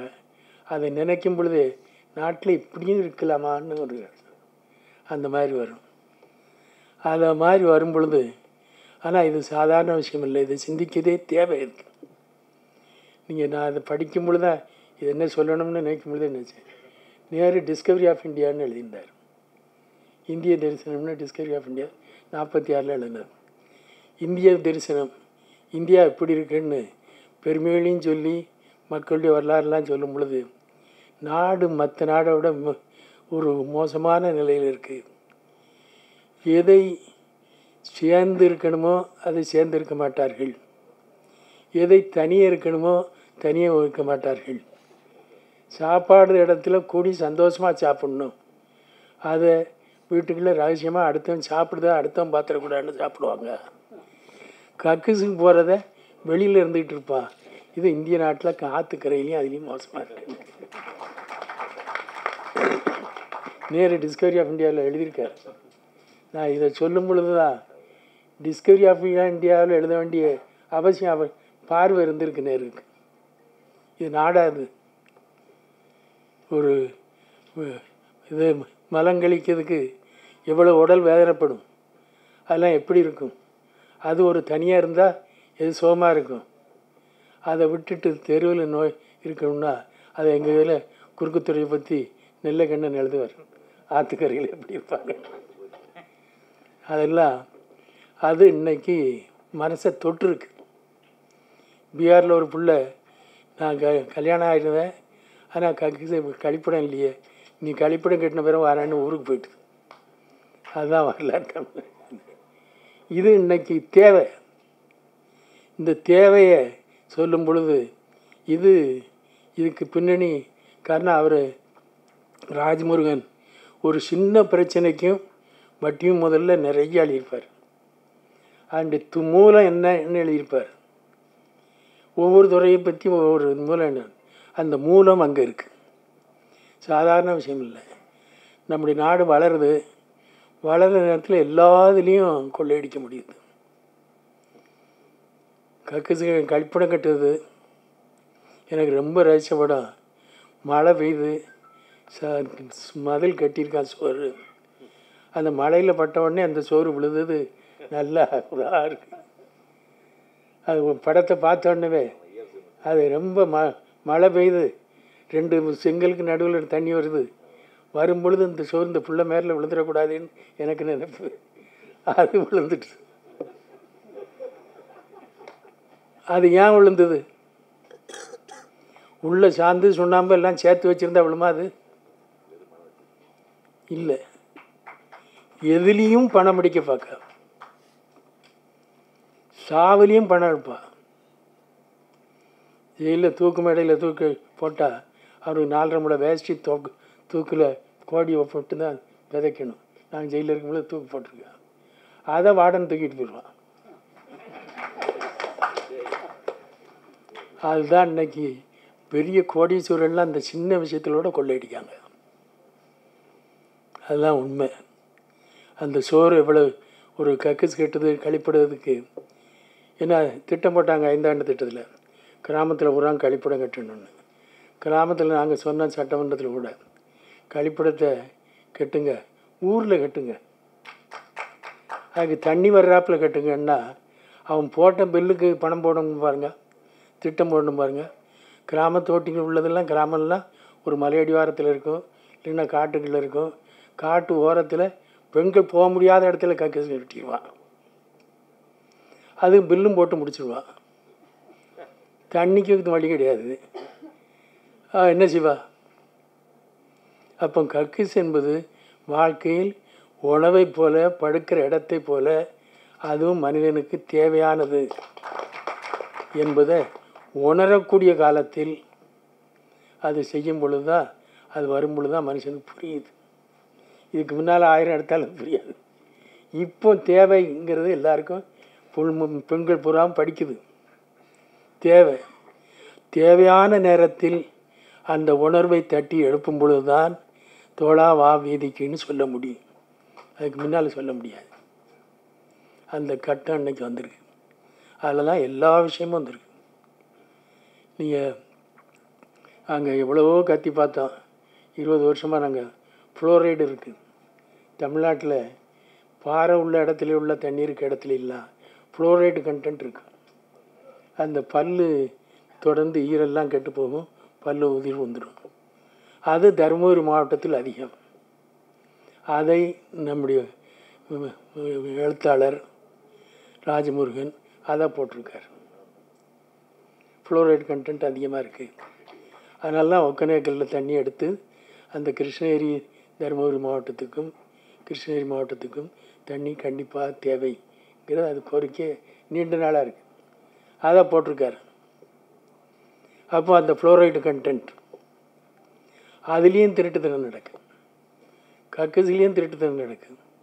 மணல் லாரியும் கண்ட மாதிரி ஆளை ஏற்றி விட்டுட்டு போகுது. இதெல்லாம் தொடர்ந்து மக்களுக்குள்ள பிரச்சனை. அந்த மக்களுக்குள்ள பிரச்சனை இப்பொழுது அதுதான் நீங்கள் அது வரும் பொழுது எல்லா விஷயத்துலையுமே இன்றைக்கி அந்த அதெல்லாம் ஒரு இடத்துல சொல்கிறாரு, சகாயம் செய்ய வேண்டாம் யாருக்கும், சகாயமாக நடங்கன்னு சொல்கிறார். அப்போ அந்த கேரக்டர் இன்றைக்கி தேவை இருக்குது. சகாயத்தை போல உள்ள கேரக்டர் விரும்புகிறாங்க. அப்போ இன்னொன்றும் இன்னும் அன்பாக இருக்கணும் வாழ்க்கையில். உண்மையிலேயே ஏதாவது அந்த நடித்த ஆட்கள் பூராவும் எனக்கு நேரடியாக தெரிஞ்சவங்க. சில பெரிய நடிகர் தெரியாது, எல்லோரும் நேரடியாக அன்றாடம் பழகிட்டு இருக்கவங்க. அன்பும் சரி, ஐயா ராமசாமி, பேராசிரியர் ராமசாமியும் சரி, இன்னும் அந்த தகப்பனா வந்த தங்கராஜும் சரி, இன்னும் மற்ற இவங்கெல்லாம் பாபு ஆறும் சரி, இன்னும் இந்த நம்ம பாப்பிரெட்டி பெட்டின்னு போட்டாங்க. பாப்பிரெட்டி பெட்டி தான் அது, நான் பேரை மாற்றதுக்காக போட்டிருக்காங்க. அது பெரிய ஊர் பாப்பிரெட்டி பெட்டி. அந்த ஊரே பெரிய ஊர். நம்ம இவரை இடம் கொடுத்தது பாரத மாதா கோயில் கட்டுறதுக்குள்ள. அப்போ அந்த மாதிரி கிராமத்தில் உள்ள வாழ்க்கையை இன்றைக்கி கிராமத்தில் உள்ள மக்கள் விரும்புகிறாங்க. முன்னால் மாதிரி கிராமத்தில் வாழ்க்கை இல்லை. இப்போ பல வாழ்க்கைகள் வரும் பொழுது இப்போமே உள்ளது என்னென்னா, இவர் எல்லாம் படித்ததுனாலையும் நேரடியாக அறிமுகமானதாலையும் கேரக்டர் பூராவும் பெரிய பெரிய சீனியர் ஆர்டிஸ்ட் இல்லாமல், பெரிய அறிமுகமான நடிகர்கள் இல்லாமல், சாதாரண மக்களை கொண்ட இது வரும்பொழுது தான் வாழ்க்கை நேரடியாக பார்த்தும் புரிந்தும் அதை பற்றி உணரவும் செய்யக்கூடிய தன்மையில் இந்த படம் வந்திருக்கு. அதனால தான் எல்லோரும் பார்த்தவர்கள் அழுகிறார்கள். பாடல்களும் அதே மாதிரி வந்திருக்கு. நான் சொல்ல ஒரு எனக்கு பூட்டின்னு அந்த பாட்டுக்கு தந்து ஆடுது, ஆட்டம் வருது. அந்த மாதிரிலாம் பாரும்பொழுது உண்மையிலேயே பெரிய நல்ல படம். இது வரணும். ஆனால் விடுவாங்களான்னு சந்தேகம். ஐயா மோகன் சொன்னாங்க, முதலமைச்சருக்கும் பிரதமருக்கும் அனுப்புனா ஆபத்து.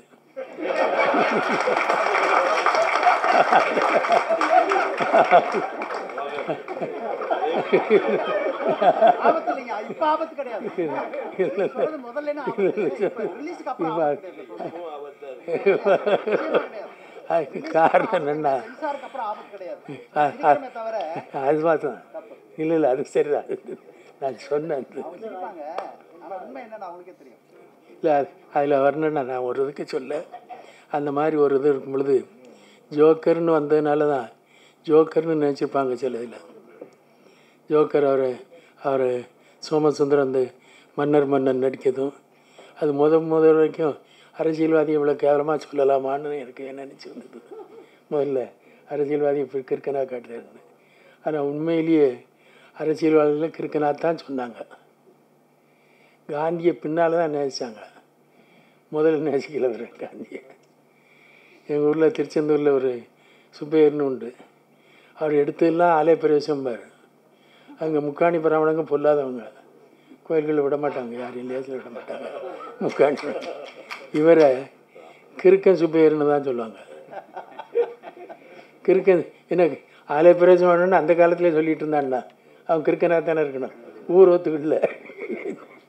கிறுக்கன் சுப்பையர்னு தான் சொல்லுவாங்க. தொண்டர்னு தான் சொல்லுவாங்க பல பேரை.